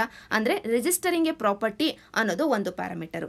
ಇವೆಲ್ಲವನ್ನ ಮಾಡಿದೀವಿ ಅಂತಂದ್ರೆ ಬಿಸ್ನೆಸ್ಗೆ ನಮಗೆ ಫಿನಾನ್ಸಸ್ ಬೇಕು, ಅಂದ್ರೆ ಹಣಕಾಸು ಬೇಕು. ಅದಕ್ಕೋಸ್ಕರ ಗೆಟಿಂಗ್ ಎ ಕ್ರೆಡಿಟ್ ಅಂತಂದ್ರೆ ಸಾಲ ಸೌಲಭ್ಯಗಳು, ಇದು ಕೂಡ ಒನ್ ಆಫ್ ದಿ ಪ್ಯಾರಾಮೀಟರ್. ನಂತರ ನಮ್ಮ ಬಿಸ್ನೆಸ್ ಶುರುವಾಗಿದೆ. ಬಿಸ್ನೆಸ್ ಅಲ್ಲಿ ಶೇರ್ ಹೋಲ್ಡರ್ಸ್ ಇರ್ತಾರೆ. ಆ ಶೇರ್ ಹೋಲ್ಡರ್ಸ್ ಅಲ್ಲಿ ಮೈನಾರಿಟಿ ಇನ್ವೆಸ್ಟರ್ಸ್ ಕೂಡ ಇರ್ತಾರೆ. ಅವರ ಇಂಟ್ರೆಸ್ಟ್ ಅನ್ನ ಕಾಪಾಡಬೇಕು. ಅದು ಕೂಡ ಒನ್ ಆಫ್ ದಿ ಪ್ಯಾರಾಮೀಟರ್. ನಂತರ ಈಗ ಬಿಸ್ನೆಸ್ ಶುರುವಾಗಿದೆ, ವ್ಯಾಪಾರವನ್ನ ಕೂಡ ಮಾಡಿದೀವಿ. ಈಗ ಡೇ ಟು ಡೇ ಆಪರೇಷನ್ ಗೆ ಬರೋಣ. ವ್ಯಾಪಾರವನ್ನ ಮಾಡ್ತಿದೀವಿ ಅಂತಂದ್ರೆ ತೆರಿಗೆಯನ್ನ ಕಟ್ಟಬೇಕು. ಆದ್ದರಿಂದ ಪೇಯಿಂಗ್ ಎ ಟ್ಯಾಕ್ಸ್ ಅನ್ನೋದು ಕೂಡ ಒಂದು ಪ್ಯಾರಾಮೀಟರ್. ನಂತರ ನಾವು ವ್ಯಾಪಾರವನ್ನ ಮಾಡಬೇಕು ಅಂತಂದ್ರೆ ದೇಶದ ಒಳಗೆಯೇ ಅಥವಾ ಒಂದು ರಾಜ್ಯದಲ್ಲೇ ವ್ಯಾಪಾರ ಮಾಡಲ್ಲ, ಅಕ್ರಾಸ್ ದಿ ಬಾರ್ಡರ್ ಕೂಡ ವ್ಯಾಪಾರವನ್ನ ಮಾಡ್ತೀವಿ. So trading across the border ಒಂದು ಪ್ಯಾರಾಮೀಟರ್ ಆಗಿದೆ. ಈಗ ಈ ಡೇ ಟು ಡೇ ಆಪರೇಷನ್ ಅಲ್ಲಿ ಒಂದು ಸೆಕ್ಯೂರ್ ಬಿಸ್ನೆಸ್ ಎನ್ವಿರಾನ್ಮೆಂಟ್ ನಮಗೆ ಬೇಕು. ಸೆಕ್ಯೂರ್ ಬಿಸ್ನೆಸ್ ಎನ್ವಿರಾನ್ಮೆಂಟ್ ಅಂದ್ರೆ ಯಾವ ರೀತಿಯಾಗಿರುತ್ತೆ? ನಮ್ಮ ಬಿಸ್ನೆಸ್ ಅಲ್ಲಿ ಇರುವಂತಹ ಪಾರ್ಟ್ನರ್ಗಳು, ಕಾಂಟ್ರಾಕ್ಟರ್ಸ್ ಏನಿರ್ತಾರೆ ಅವರ ಕಾಂಟ್ರಾಕ್ಟ್ ಅನ್ನು ನಾವು ಸರಿಯಾಗಿ ಎನ್ಫೋರ್ಸ್ ಮಾಡ್ಲಿಕ್ಕೆ ಆಗಬೇಕು. ಆದ್ದರಿಂದ ಎನ್ಫೋರ್ಸಿಂಗ್ ದಿ ಕಾಂಟ್ರಾಕ್ಟ್ ಅನ್ನೋದು ಒಂದು ಪ್ಯಾರಾಮೀಟರ್ ಆಗಿದೆ. ನಂತರ ಅಲ್ಲೇನಾದ್ರೂ ಲಾಸ್ ಆಗಿದ್ದೆ ಆದ್ರೆ ಇನ್ಸಾಲ್ವೆನ್ಸಿಗೆ ಹೋಗಬೇಕು ಅಂತಿದ್ರೆ, ಅಂದ್ರೆ ದಿವಾಳಿ ಆಗಿದ್ದೆ ಆದ್ರೆ ಆಗ ರಿಸಾಲ್ವಿಂಗ್ ಇನ್ಸಾಲ್ವೆನ್ಸಿ ಅನ್ನೋದು ಸುಲಭ ಆಗಬೇಕು. ಆದ್ದರಿಂದ ಇದು ಕೂಡ ಒಂದು ಪ್ಯಾರಾಮೀಟರ್. ಒಟ್ಟಾರೆಯಾಗಿ 10 ಪ್ಯಾರಾಮೀಟರ್ಗಳು ಇದಾವೆ. ಅವುಗಳನ್ನ ಈ ಬಿಸ್ನೆಸ್ ಸೈಕಲ್ ರೂಪದಲ್ಲಿ ನೀವು ಮನನ ಮಾಡ್ಕೊಳ್ಬಹುದು. ಈಗ ನಾವು ಈ ವರ್ಷದ ಇಂಡೆಕ್ಸ್ಗೆ ಬರೋಣ. ಈ ವರ್ಷದ ಇಂಡೆಕ್ಸ್ ಅಲ್ಲಿ ಟಾಪ್ 10 ಅಲ್ಲಿ ಇರುವಂತಹ ಕಂಟ್ರಿಗಳು ಯಾವುವು ಅಂತ ಈ ಚಿತ್ರದಲ್ಲಿ ವರ್ಲ್ಡ್ ಬ್ಯಾಂಕ್ ಕೊಟ್ಟಿದೆ. ಮೊದಲಿಗೆ ಇರೋದು ನ್ಯೂಜಿಲೆಂಡ್, ಎರಡನೇದಾಗಿ ಸಿಂಗಾಪುರ್. ಇದೇ ರೀತಿಯಾಗಿ ಟಾಪ್ 10 ಕಂಟ್ರಿಗಳು ಇದಾವೆ. ಇದನ್ನ ಅಬ್ಸರ್ವ್ ಮಾಡಬಹುದು. ನಂತರ ಇಂಡಿಯಾದ ರ್ಯಾಂಕ್ ಬಂದು 63ನೇ ರ್ಯಾಂಕ್ ಆಗಿದೆ. ಆದರೆ ವೆರಿ ಇಂಪಾರ್ಟೆಂಟ್ ಡೈಮೆನ್ಷನ್ ಒಂದು ಈ ಇಂಡೆಕ್ಸ್ ಅಲ್ಲಿ ನಮಗೆ ಸಿಗೋದು, ನಮ್ಮ ಆನ್ಸರ್ಸ್ ಅಲ್ಲಿ ಮೆನ್ಷನ್ ಮಾಡಬೇಕಾಗಿರೋದು ಅಂತಂದ್ರೆ ಟಾಪ್ 10 ಎಕಾನಮೀಸ್, ಇಂಪ್ರೂವ್ ಆಗ್ತಿರುವಂತಹ ಎಕಾನಮಿಗಳಲ್ಲಿ ಇಂಡಿಯಾ ಇದೆ. ಅಂದ್ರೆ over all is of doing business index ಅನ್ನ ತಗೊಂಡಿದ್ದರೆ ನಮ್ಮ ರ್ಯಾಂಕ್ 63ನೇಯದೇ. ಆದರೆ ಓವರ್ ಆಲ್ ಎಲ್ಲ ಎಕಾನಮಿಗಳನ್ನ ತಗೊಂಡು ಇಂಪ್ರೂವ್ ಆಗ್ತಿರುವಂತಹ ಎಕಾನಮಿಗಳು ಯಾವುವು ಅಂತ ನೋಡಿದ್ರೆ ಆ ಟಾಪ್ 10 ಎಕಾನಮಿಗಳಲ್ಲಿ ಇಂಡಿಯಾ ಕೂಡ ಇದೆ. ಇದನ್ನ ನೀವು ನಿಮ್ಮ ಆನ್ಸರ್ಸ್ ಅಲ್ಲಿ ಮೆನ್ಷನ್ ಮಾಡಬಹುದು. ಅಂದ್ರೆ ನಮ್ಮಲ್ಲಿ ರಿಫಾರ್ಮ್ಸ್ ಸರಿಯಾಗಿ ನಡೀತಿದಾವೆ ಅನ್ನೋದನ್ನ ಈ ಒಂದು ಫ್ಯಾಕ್ಟ್ ತೋರಿಸುತ್ತೆ. ಇದಾದ ನಂತರ ಈ ವರ್ಷದ ಇಂಡೆಕ್ಸ್ ಅಲ್ಲಿ ಬೇರೆ ಬೇರೆ ಪ್ಯಾರಾಮೀಟರ್ ಗಳಲ್ಲಿ ನಮ್ಮ ರ್ಯಾಂಕ್ ಏನು ಅನ್ನೋದನ್ನ ಈ ಒಂದು ಚಿತ್ರದಲ್ಲಿ ತೋರಿಸಲಾಗಿದೆ. ಮೊದಲಿಗೆ ಫಾರ್ ಎಕ್ಸಾಂಪಲ್ ಗೆಟಿಂಗ್ ಎಲೆಕ್ಟ್ರಿಸಿಟಿಯಲ್ಲಿ ನಮ್ಮ ರ್ಯಾಂಕ್ ಬಂದು 22ನೇ ರ್ಯಾಂಕ್, ಅಂದ್ರೆ ನಾವು ಚೆನ್ನಾಗಿ ಪರ್ಫಾರ್ಮ್ ಮಾಡ್ತಿದೀವಿ. ಅದೇ ರೀತಿಯಾಗಿ ರಿಸಾಲ್ವಿಂಗ್ ಇನ್ಸಾಲ್ವೆನ್ಸಿಗೆ ಬಂದಿದೆ. ಅಂದ್ರೆ ಇತ್ತೀಚೆಗೆ ತಾನೇ ನಾವು IBC ಕೋಡ್ ಅನ್ನ ಅಂದ್ರೆ ಇನ್ಸಾಲ್ವೆನ್ಸಿ ಅಂಡ್ ಬ್ಯಾಂಕ್ರಪ್ಸಿ ಕೋಡ್ ಅನ್ನ ತಗೊಂಡು ಬಂದ್ವಿ. ಆದ್ದರಿಂದ ನಮ್ಮ ರ್ಯಾಂಕ್ ಇಂಪ್ರೂವ್ ಆಗಿದೆ, 52ನೇ ರ್ಯಾಂಕಿಗೆ ನಾವು ಬಂದಿದ್ದೀವಿ. ಅದೇ ರೀತಿಯಾಗಿ ಪೇಯಿಂಗ್ ಟ್ಯಾಕ್ಸ್, ಅದೇ ರೀತಿಯಾಗಿ trading across the border, trading across the ಬಾರ್ಡರ್ಗೆ ಬಂದಿದೆ. ಅಂದ್ರೆ ಇಂಡಿಯಾ ಟ್ರೇಡ್ ಫೆಸಿಲಿಟೇಷನ್ ಅಗ್ರಿಮೆಂಟ್ ಅನ್ನ ಸಹಿ ಮಾಡಿದೆ. ಟ್ರೇಡ್ ಫೆಸಿಲಿಟೇಷನ್ ಅಗ್ರಿಮೆಂಟ್ ಅನ್ನೋದು WTO ಅಡಿಯಲ್ಲಿರುವಂತಹ ಒಂದು ಅಗ್ರಿಮೆಂಟ್. ಇದಕ್ಕೆ ಇಂಡಿಯಾ ಸಹಿ ಮಾಡಿದೆ. ಇದರ ಹಿನ್ನೆಲೆಯಲ್ಲಿ ಟ್ರೇಡ್ ವಿಷಯವಾಗಿ ಸಾಕಷ್ಟು ರಿಫಾರ್ಮ್ಸ್ ಅನ್ನ ತಗೊಂಡಿದೆ. ಆದ್ದರಿಂದ ನಮ್ಮ ರ್ಯಾಂಕ್ ಇಂಪ್ರೂವ್ ಆಗಿ 68ನೇ ರ್ಯಾಂಕಿಗೆ ಬಂದಿದೆ ಈ ಒಂದು ಪ್ಯಾರಾಮೀಟರ್ ಅಡಿಯಲ್ಲಿ. ಈ ಒಂದು ನಂಬರ್ಸ್ ಗಳನ್ನ ನಿಮಗೆ ನೆನ್ಪಿಟ್ಕೊಳ್ಳಿಕ್ಕೆ ಕಷ್ಟ ಆಗುತ್ತೆ, ಆದರೂ ಕೂಡ ಒಂದು ಕಡೆ ಬರ್ದಿಟ್ಕೊಂಡಿದ್ದೆ ಆದ್ರೆ ಸುಲಭವಾಗಿ ನೆನಪಿರುತ್ತೆ. ಯಾಕೆ ಅಂತಂದ್ರೆ ನೀವು ಎಲೆಕ್ಟ್ರಿಸಿಟಿಯ ಬಗ್ಗೆ ಮಾತಾಡ್ತಿರ್ಬೇಕಾದ್ರೆ ಈ ರ್ಯಾಂಕ್ ಅನ್ನ ಮೆನ್ಷನ್ ಮಾಡಬಹುದು. ಎನ್ಫೋರ್ಸಿಂಗ್ ಕಾಂಟ್ರಾಕ್ಟ್ ಬಗ್ಗೆ ಅಥವಾ ಸ್ಟಾರ್ಟ್ಅಪ್ ಗಳ ಬಗ್ಗೆ ಮಾತಾಡ್ತಿರ್ಬೇಕಾದ್ರೆ ಸ್ಟಾರ್ಟಿಂಗ್ ಬಿಸ್ನೆಸ್ ನ ನಮ್ಮ ರ್ಯಾಂಕ್ ಏನಿದೆ ಇದು ಸಾಕಷ್ಟು ಪೂರ್ ಆಗಿದೆ ಅನ್ನೋದನ್ನ ಮೆನ್ಷನ್ ಮಾಡಬಹುದು. ಅದೇ ರೀತಿಯಾಗಿ ನಮಗೆ ಇನ್ಸಾಲ್ವೆನ್ಸಿ ಅಂಡ್ ಬ್ಯಾಂಕ್ರಪ್ಸಿ ಕೋಡ್ ಬಗ್ಗೆ ಕ್ವೆಶ್ಚನ್ ಬರಬಹುದು. ಆ ಸಂದರ್ಭದಲ್ಲಿ ವರ್ಲ್ಡ್ ಬ್ಯಾಂಕ್ ನಮ್ಮ ರಿಫಾರ್ಮ್ಸ್ ಅನ್ನ ಕನ್ಸಿಡರೇಷನ್ ಗೆ ತಗೊಂಡು ಅದನ್ನ ಅಪ್ರಿಶಿಯೇಟ್ ಮಾಡಿ ನಮ್ಮ ರ್ಯಾಂಕ್ ಅನ್ನ ಇಂಪ್ರೂವ್ ಮಾಡಿದೆ ಅಂತ ಹೇಳಬಹುದು. ಆದ್ದರಿಂದ ಒಳ್ಳೆಯ ಇಂಟ್ರೊಡಕ್ಷನ್ ಆಗುತ್ತೆ. ಅದಕ್ಕೋಸ್ಕರನೇ ಈ ಒಂದು ಫ್ಯಾಕ್ಟ್ ಗಳನ್ನ ನೆನ್ಪಿಟ್ಕೊಳ್ಳಿಕ್ಕೆ ನೀವು ಪ್ರಯತ್ನ ಪಡಿ. ನಂತರ ಓವರ್ ಆಲ್ ಆಗಿ ಈಸ್ ಆಫ್ ಡೂಯಿಂಗ್ ಬಿಸ್ನೆಸ್ ಅನ್ನ ತಗೊಂಡಿದ್ದೆ ಆದ್ರೆ ಈ ಇಂಡೆಕ್ಸ್ ಅಲ್ಲಿ ಇಂಡಿಯಾದ ಪರ್ಫಾರ್ಮೆನ್ಸ್ ತುಂಬಾ ಚೆನ್ನಾಗಿ ಇಂಪ್ರೂವ್ ಆಗ್ತಾ ಇದೆ. 2014ರಲ್ಲಿ ನಮ್ಮ ರ್ಯಾಂಕ್ ಬಂದು ಕೇವಲ 142 ಆಗಿತ್ತು. ಅಂದ್ರೆ ಇಷ್ಟೊಂದು poor performing country ನಾವಾಗಿದ್ವಿ 2014ರಲ್ಲಿ. Continuously improve ಆಗಿ 2019ರಲ್ಲಿ 77ನೇ ಸ್ಥಾನವನ್ನ ಪಡ್ಕೊಂಡಿದ್ವಿ. ಈಗ 2020ನೇ ಸಾಲಿನಲ್ಲಿ 63ನೇ ಸ್ಥಾನವನ್ನ ಪಡ್ಕೊಂಡಿದ್ವಿ. ಇನ್ಫ್ಯಾಕ್ಟ್ ಗವರ್ನಮೆಂಟಿನ ಉದ್ದೇಶ ಏನಿತ್ತು ಅಂತಂದ್ರೆ ಟಾಪ್ 50 ಕಂಟ್ರಿಗಳಲ್ಲಿ ನಾವಿರಬೇಕಿತ್ತು ಅಂತ. ಆದರೆ ಇಂಪ್ರೂವ್ ಆಗ್ತಾ ಇದೀವಿ, ಅದರ ಎಡೆಗೆ ಇನ್ನೂ ಎಫರ್ಟ್ಸ್ ಅನ್ನ ಹಾಕಬೇಕಾಗಿದೆ. ಈ ಈಸ್ ಆಫ್ ಡೂಯಿಂಗ್ ಬಿಸ್ನೆಸ್ ಅನ್ನುವಂತ ರ್ಯಾಂಕ್ ಏನಿದೆ ಇದು global ಇನ್ವೆಸ್ಟರ್ಸ್ಗೆ one of the important input ಅಂತಾನೆ ಹೇಳಬಹುದು. ಯಾವ ಒಂದು ದೇಶದಲ್ಲಿ ಡೂಯಿಂಗ್ ಬಿಸ್ನೆಸ್ ಈಸಿಯಾಗಿ ಸುಲಭವಾಗಿ ಇದೆಯೋ ಆ ದೇಶಕ್ಕೆ ಇನ್ವೆಸ್ಟ್ಮೆಂಟ್ ಅನ್ನ ತಗೊಂಡ್ ಬರ್ತಾರೆ ಇನ್ವೆಸ್ಟರ್ಸ್. ಆದ್ದರಿಂದ ಈ ಒಂದು ಪರ್ಫಾರ್ಮೆನ್ಸ್ ಅನ್ನ ನಾವು ಇಂಪ್ರೂವ್ ಮಾಡ್ಕೊಳ್ಳೋದು ಒಳ್ಳೆಯದೇ ಅಂತ ಹೇಳಬಹುದು. ಈಗ ಸದ್ಯಕ್ಕೆ ನಮಗಿರುವಂತಹ ಕನ್ಸರ್ನ್ಗಳು ಅಂತಂದ್ರೆ ಇಂಡಿಯಾ ಇವತ್ತು ಬೆಟರ್ ಪರ್ಫಾರ್ಮಿಂಗ್ ದೇಶ ಆಗಿದ್ರೂ ಕೂಡ ತನ್ನ ಕಾಂಪಿಟೇಟರ್ಸ್ಗೆ ಕಂಪೇರ್ ಮಾಡಿದೆ ಆದ್ರೆ ತನ್ನ ರ್ಯಾಂಕ್ ಸಾಕಷ್ಟು ಕೆಳಗಿದೆ. ಫಾರ್ ಎಕ್ಸಾಂಪಲ್ ಚೈನಾದ ರ್ಯಾಂಕ್ 31ನೇ ರ್ಯಾಂಕ್, ಇಂಡಿಯಾದ ರ್ಯಾಂಕ್ 63ನೇ ರ್ಯಾಂಕ್. ಅಂದ್ರೆ ಕಾಂಪಿಟೇಟರ್ಸ್ಗೆ ಕಂಪೇರ್ ಮಾಡಿದೆ ಆದ್ರೆ ನಮ್ಮ ಪರ್ಫಾರ್ಮೆನ್ಸ್ ಅಷ್ಟೊಂದು ಚೆನ್ನಾಗಿ ಇಲ್ಲ. ಜೊತೆಗೆ starting A business, enforcing contracts, registering property ಇವೆಲ್ಲವುಗಳ ವಿಷಯದಲ್ಲಿ ನಮ್ಮ ರ್ಯಾಂಕ್ ಅಷ್ಟೊಂದು ಚೆನ್ನಾಗಿಲ್ಲ. ಅದನ್ನೇ ನಾವು ಇಲ್ಲಿ ನೋಡಿದ್ವಿ. ಸ್ಟಾರ್ಟಿಂಗ್ ಎ ಬಿಸ್ನೆಸ್ ಅನ್ನೇ ತಗೊಂಡಿದ್ದೆ ಆದ್ರೆ ನಮ್ಮ ರ್ಯಾಂಕ್ 136. ಅಂದ್ರೆ ನೀವು ಸ್ಟಾರ್ಟ್ಅಪ್ ಗಳ ಬಗ್ಗೆ ಬರೀತಿರ್ಬೇಕಾದ್ರೆ ಈಸ್ ಆಫ್ ಡೂಯಿಂಗ್ ಬಿಸ್ನೆಸ್ ಬಗ್ಗೆ ಬರೀತಿರ್ಬೇಕಾದ್ರೆ ಇದನ್ನ ಮೆನ್ಷನ್ ಮಾಡಬಹುದು. ಅದೇ ರೀತಿಯಾಗಿ ವೆರಿ ಇಂಪಾರ್ಟೆಂಟ್ ಕನ್ಸರ್ನ್ ಅಂತಂದ್ರೆ ಈ ಇಂಡೆಕ್ಸ್ ಅನ್ನ ಪ್ರಿಪೇರ್ ಮಾಡ್ತಿರ್ಬೇಕಾದ್ರೆ ವರ್ಲ್ಡ್ ಬ್ಯಾಂಕ್ ತಗೊಳ್ಳುವಂತ ಡೇಟಾ ಕೇವಲ ಮುಂಬೈ ಮತ್ತು ಡೆಲ್ಲಿಯಿಂದ ಮಾತ್ರನೇ. ಇನ್ನು ಮುಂದಿನ ವರ್ಷದಿಂದ ಬೆಂಗಳೂರು ಮತ್ತು ಕೋಲ್ಕತ್ತಾದಿಂದ ಕೂಡ ತಗೊಳ್ತೀವಿ ಅಂತ ವರ್ಲ್ಡ್ ಬ್ಯಾಂಕ್ ಹೇಳ್ತಿದೆ. ಆದರೂ ಕೂಡ ಕೇವಲ ಸಿಟಿಗಳಿಂದ ಮಾತ್ರನೇ ವರ್ಲ್ಡ್ ಬ್ಯಾಂಕ್ ತಗೊಳ್ತಿದೆ. ಅದರಲ್ಲೂ ಲಿಮಿಟೆಡ್ ನಂಬರ್ ಆಫ್ ಸಿಟೀಸ್ ಇಂದ ತಗೊಳ್ತಾ ಇದೆ. ಓವರ್ ಆಲ್ ಇಂಡಿಯಾದಲ್ಲಿ ಸಾಕಷ್ಟು ರಾಜ್ಯಗಳು ಸಾಕಷ್ಟು ರಿಫಾರ್ಮ್ಸ್ ಅನ್ನ ತಗೊಳ್ತಿದ್ದಾವೆ. ಅದನ್ನ ಈ ಒಂದು is of doing business rank ಏನಿದೆ ರಿಫ್ಲೆಕ್ಟ್ ಮಾಡ್ತಾ ಇಲ್ಲ ಅನ್ನುವಂತ ಕನ್ಸರ್ನ್ ಇದೆ. ಈಗ ಫಾರ್ ಎಕ್ಸಾಂಪಲ್ ಸ್ಟೇಟ್ ಗಳನ್ನೇ ತಗೊಳ್ಳೋಣ. ತೆಲಂಗಾಣದಂತ ಸ್ಟೇಟ್ಗಳು, ಹೈದರಾಬಾದ್ ಅಂತ ಸಿಟಿಗಳಲ್ಲಿ ಸಾಕಷ್ಟು ರಿಫಾರ್ಮ್ಸ್ ಬಂದಿದ್ದಾವೆ. ಅಲ್ಲಿ ಬಿಸ್ನೆಸ್ ಅನ್ನ ಶುರು ಮಾಡೋದು ಅಥವಾ ಬಿಸ್ನೆಸ್ ಅನ್ನ ಮಾಡೋದು ಸಾಕಷ್ಟು ಸುಲಭ ಆಗಿದೆ. ಆದ್ದರಿಂದ ಅದನ್ನ ರಿಫ್ಲೆಕ್ಟ್ ಮಾಡ್ತಿಲ್ಲ ಅನ್ನುವಂತ ಕನ್ಸರ್ನ್ ಇದೆ. ಜೊತೆಗೆ ಈ ಆರ್ಟಿಕಲ್ ಅಲ್ಲಿ ಮೆನ್ಷನ್ ಮಾಡಿರೋದು ಅಂತಂದ್ರೆ over all is of doing business ಅನ್ನ ಇನ್ನೂ ಇಂಪ್ರೂವ್ ಮಾಡಬೇಕು ಅಂತಂದ್ರೆ ಸ್ಟೇಟ್ ಗವರ್ನಮೆಂಟ್ಗಳು ಎಫರ್ಟ್ಸ್ ಅನ್ನ ಹಾಕಬೇಕಾಗಿದೆ. ಫಾರ್ ಎಕ್ಸಾಂಪಲ್ ಬಿಲ್ಡಿಂಗ್ ಪರ್ಮಿಟ್ ಗಳನ್ನ ಕೊಡೋದು, ಲ್ಯಾಂಡ್ ಅಪ್ರೂವಲ್ ಗಳನ್ನ ಕೊಡೋದು, ಎಲೆಕ್ಟ್ರಿಸಿಟಿ ಕನೆಕ್ಷನ್ ಗಳನ್ನ ಕೊಡೋದು, ಅಸೆಟ್ ಗಳನ್ನ ರಿಜಿಸ್ಟರ್ ಮಾಡ್ಕೊಳ್ಳೋದು, ಇವೆಲ್ಲವೂ ಸ್ಟೇಟ್ ಗವರ್ನಮೆಂಟ್ಗಳ ಕೈಯಲ್ಲಿದೆ. ಆದ್ದರಿಂದ ಸ್ಟೇಟ್ ಗವರ್ನಮೆಂಟ್ಗಳು ಎಫರ್ಟ್ಸ್ ಹಾಕಬೇಕಾಗಿದೆ. ಇನ್ನು ಮುಂದೆ ಸೆಂಟ್ರಲ್ ಗವರ್ನಮೆಂಟ್ನ ಜವಾಬ್ದಾರಿ ಏನು ಅಂತಂದ್ರೆ ಸ್ಟೇಟ್ ಗವರ್ನಮೆಂಟ್ಗಳನ್ನ ಕನ್ವಿನ್ಸ್ ಮಾಡಬೇಕಾಗಿದೆ ಎಲ್ಲ ರಿಫಾರ್ಮ್ಗಳನ್ನ ತರಲಿಕ್ಕೆ. ಇಷ್ಟು ನಮಗೆ ಈ ಆರ್ಟಿಕಲ್ ಇಂದ ಸಿಗೋದು. ಒಟ್ಟಾರೆಯಾಗಿ ಈಸ್ ಆಫ್ ಡೂಯಿಂಗ್ ಬಿಸ್ನೆಸ್ ಅನ್ನುವಂತ ಇಂಡೆಕ್ಸ್ ಏನಿದೆ ಆ ಇಂಡೆಕ್ಸ್ ನಮಗೆ ಪ್ರಿಲಿಮ್ಸ್ ಪರ್ಸ್ಪೆಕ್ಟಿವ್ ಅಲ್ಲಿ ಇಂಪಾರ್ಟೆಂಟ್, ಮೇನ್ಸ್ ಪರ್ಸ್ಪೆಕ್ಟಿವ್ ಅಲ್ಲಿ over all is of doing business ಅನ್ನುವಂತ ಕಾನ್ಸೆಪ್ಟ್ ಇಂಪಾರ್ಟೆಂಟ್. ಅದರ ಆಧಾರದ ಮೇಲೆ ಕ್ವೆಶ್ಚನ್ ಅನ್ನ ಕೇಳಬಹುದು. ನಂತರ ಈ ಆರ್ಟಿಕಲ್ ಅಲ್ಲಿ ಶಾಲಾ ಕಾಲೇಜುಗಳಲ್ಲಿ ರಿಲಿಜಿಯಸ್ ಇನ್ಸ್ಟ್ರಕ್ಷನ್ಗಳನ್ನ ಹೇರಿಕೆ ಮಾಡೋದು ಸರಿಯೋ ತಪ್ಪೋ ಅನ್ನೋದ್ರ ಬಗ್ಗೆ ಡಿಸ್ಕಸ್ ಮಾಡ್ತಿದ್ದಾರೆ. ನಾವು ಎಕ್ಸಾಮ್ ಪರ್ಸ್ಪೆಕ್ಟಿವ್ ಅಲ್ಲಿ ನೋಡೋದಾದ್ರೆ ನಮ್ಮ ಸಂವಿಧಾನ ಹೇಳುತ್ತೆ ಸ್ಟೇಟ್ ಫಂಡಿಂಗ್ ಇಂದ ಮ್ಯಾನೇಜ್ ಆಗ್ತಿರುವಂತ ಎಜುಕೇಶನ್ ಇನ್ಸ್ಟಿಟ್ಯೂಷನ್ಗಳಲ್ಲಿ ಯಾವುದೇ ಕಾರಣಕ್ಕೂ ರಿಲಿಜಿಯಸ್ ಇನ್ಸ್ಟ್ರಕ್ಷನ್ಗಳನ್ನ ಅಂದ್ರೆ ಧಾರ್ಮಿಕ ಇನ್ಸ್ಟ್ರಕ್ಷನ್ಗಳನ್ನ ಕೊಡಬಾರದು ಅನ್ನುವಂತ ಪ್ರಾವಿಷನ್ ಇದೆ. ಆದರೆ ಇತ್ತೀಚೆಗೆ ಒಂದು ಇನ್ಸಿಡೆಂಟ್ ಆಗುತ್ತೆ ಉತ್ತರ ಪ್ರದೇಶದ ಪಿಲಿಭಿತ್ ಏರಿಯಾದಲ್ಲಿರುವಂತಹ ಗವರ್ನಮೆಂಟ್ ಸ್ಕೂಲ್ ಅಲ್ಲಿ. ಈ ಸ್ಕೂಲಿನ ಹೆಡ್ ಮಾಸ್ಟರು ರಿಲಿಜಿಯಸ್ ಇನ್ಸ್ಟ್ರಕ್ಷನ್ ಹೇರಿಕೆ ಹೇಳಿಕೆ ಮಾಡಿದ್ರು ಅನ್ನೋ ಕಾರಣಕ್ಕೆ ಅವರನ್ನ ಸಸ್ಪೆಂಡ್ ಮಾಡಲಾಗಿದೆ. ಈ ಒಂದು ಇನ್ಸಿಡೆಂಟಿನ ಹಿನ್ನೆಲೆಯಲ್ಲಿ ಈ ಆರ್ಟಿಕಲ್ ಅನ್ನ ಡಿಸ್ಕಸ್ ಮಾಡಿದ್ದಾರೆ. ನಮಗೆ ಎಕ್ಸಾಮ್ ಪರ್ಸ್ಪೆಕ್ಟಿವ್ ಅಲ್ಲಿ ಬೇಕಾಗಿರೋದು ಅಂತಂದ್ರೆ ಆರ್ಟಿಕಲ್ 28. ಆರ್ಟಿಕಲ್ 28ನ ಮುಖಾಂತರವಾಗಿ ನಮಗೆಲ್ಲರಿಗೂ ಫ್ರೀಡಮ್ ಫ್ರಮ್ ರಿಲಿಜಿಯಸ್ ಇನ್ಸ್ಟ್ರಕ್ಷನ್ ಅಥವಾ ಧಾರ್ಮಿಕ ಬೋಧನೆಯ ಸ್ವಾತಂತ್ರ್ಯ ಅನ್ನೋದು ಸಿಕ್ಕಿದೆ. ಈ ಫ್ರೀಡಮ್ ಪ್ರಕಾರವಾಗಿ ಸ್ಟೇಟ್ ಫಂಡಿಂಗ್ ಅನ್ನ ಹೊಂದಿರುವಂತ ಯಾವುದೇ ಎಜುಕೇಶನಲ್ ಇನ್ಸ್ಟಿಟ್ಯೂಷನ್ ಅಲ್ಲಿ ಯಾವುದೇ ಕಾರಣಕ್ಕೂ ರಿಲಿಜಿಯಸ್ ಇನ್ಸ್ಟ್ರಕ್ಷನ್ ಅನ್ನ ಅಂದ್ರೆ ಧಾರ್ಮಿಕ ಬೋಧನೆಯನ್ನ ಮಾಡುವ ಹಾಗಿಲ್ಲ. ಅದರಲ್ಲೂ ಅಲ್ಲಿರುವಂತ ಪರ್ಸನ್ ಮೈನರ್ ಆಗಿದ್ದೆ ಆದ್ರೆ ಆ ಪರ್ಸನ್ನ ಗಾರ್ಡಿಯನ್ಸ್ ಪರ್ಮಿಷನ್ ಇಲ್ಲದೆ ಧಾರ್ಮಿಕ ಬೋಧನೆಯನ್ನ ಮಾಡುವ ಹಾಗಿಲ್ಲ. ಆದರೆ ಈ ರಿಲಿಜಿಯಸ್ ಪರ್ಪಸ್ಗೋಸ್ಕರನೇ ಎಸ್ಟಾಬ್ಲಿಷ್ ಆಗಿರುವಂತ ಇನ್ಸ್ಟಿಟ್ಯೂಷನ್ಗಳಲ್ಲಿ ಧಾರ್ಮಿಕ ಬೋಧನೆಯನ್ನ ಅಥವಾ ರಿಲಿಜಿಯಸ್ ಇನ್ಸ್ಟ್ರಕ್ಷನ್ಗಳನ್ನ ಕೊಡಬಹುದು.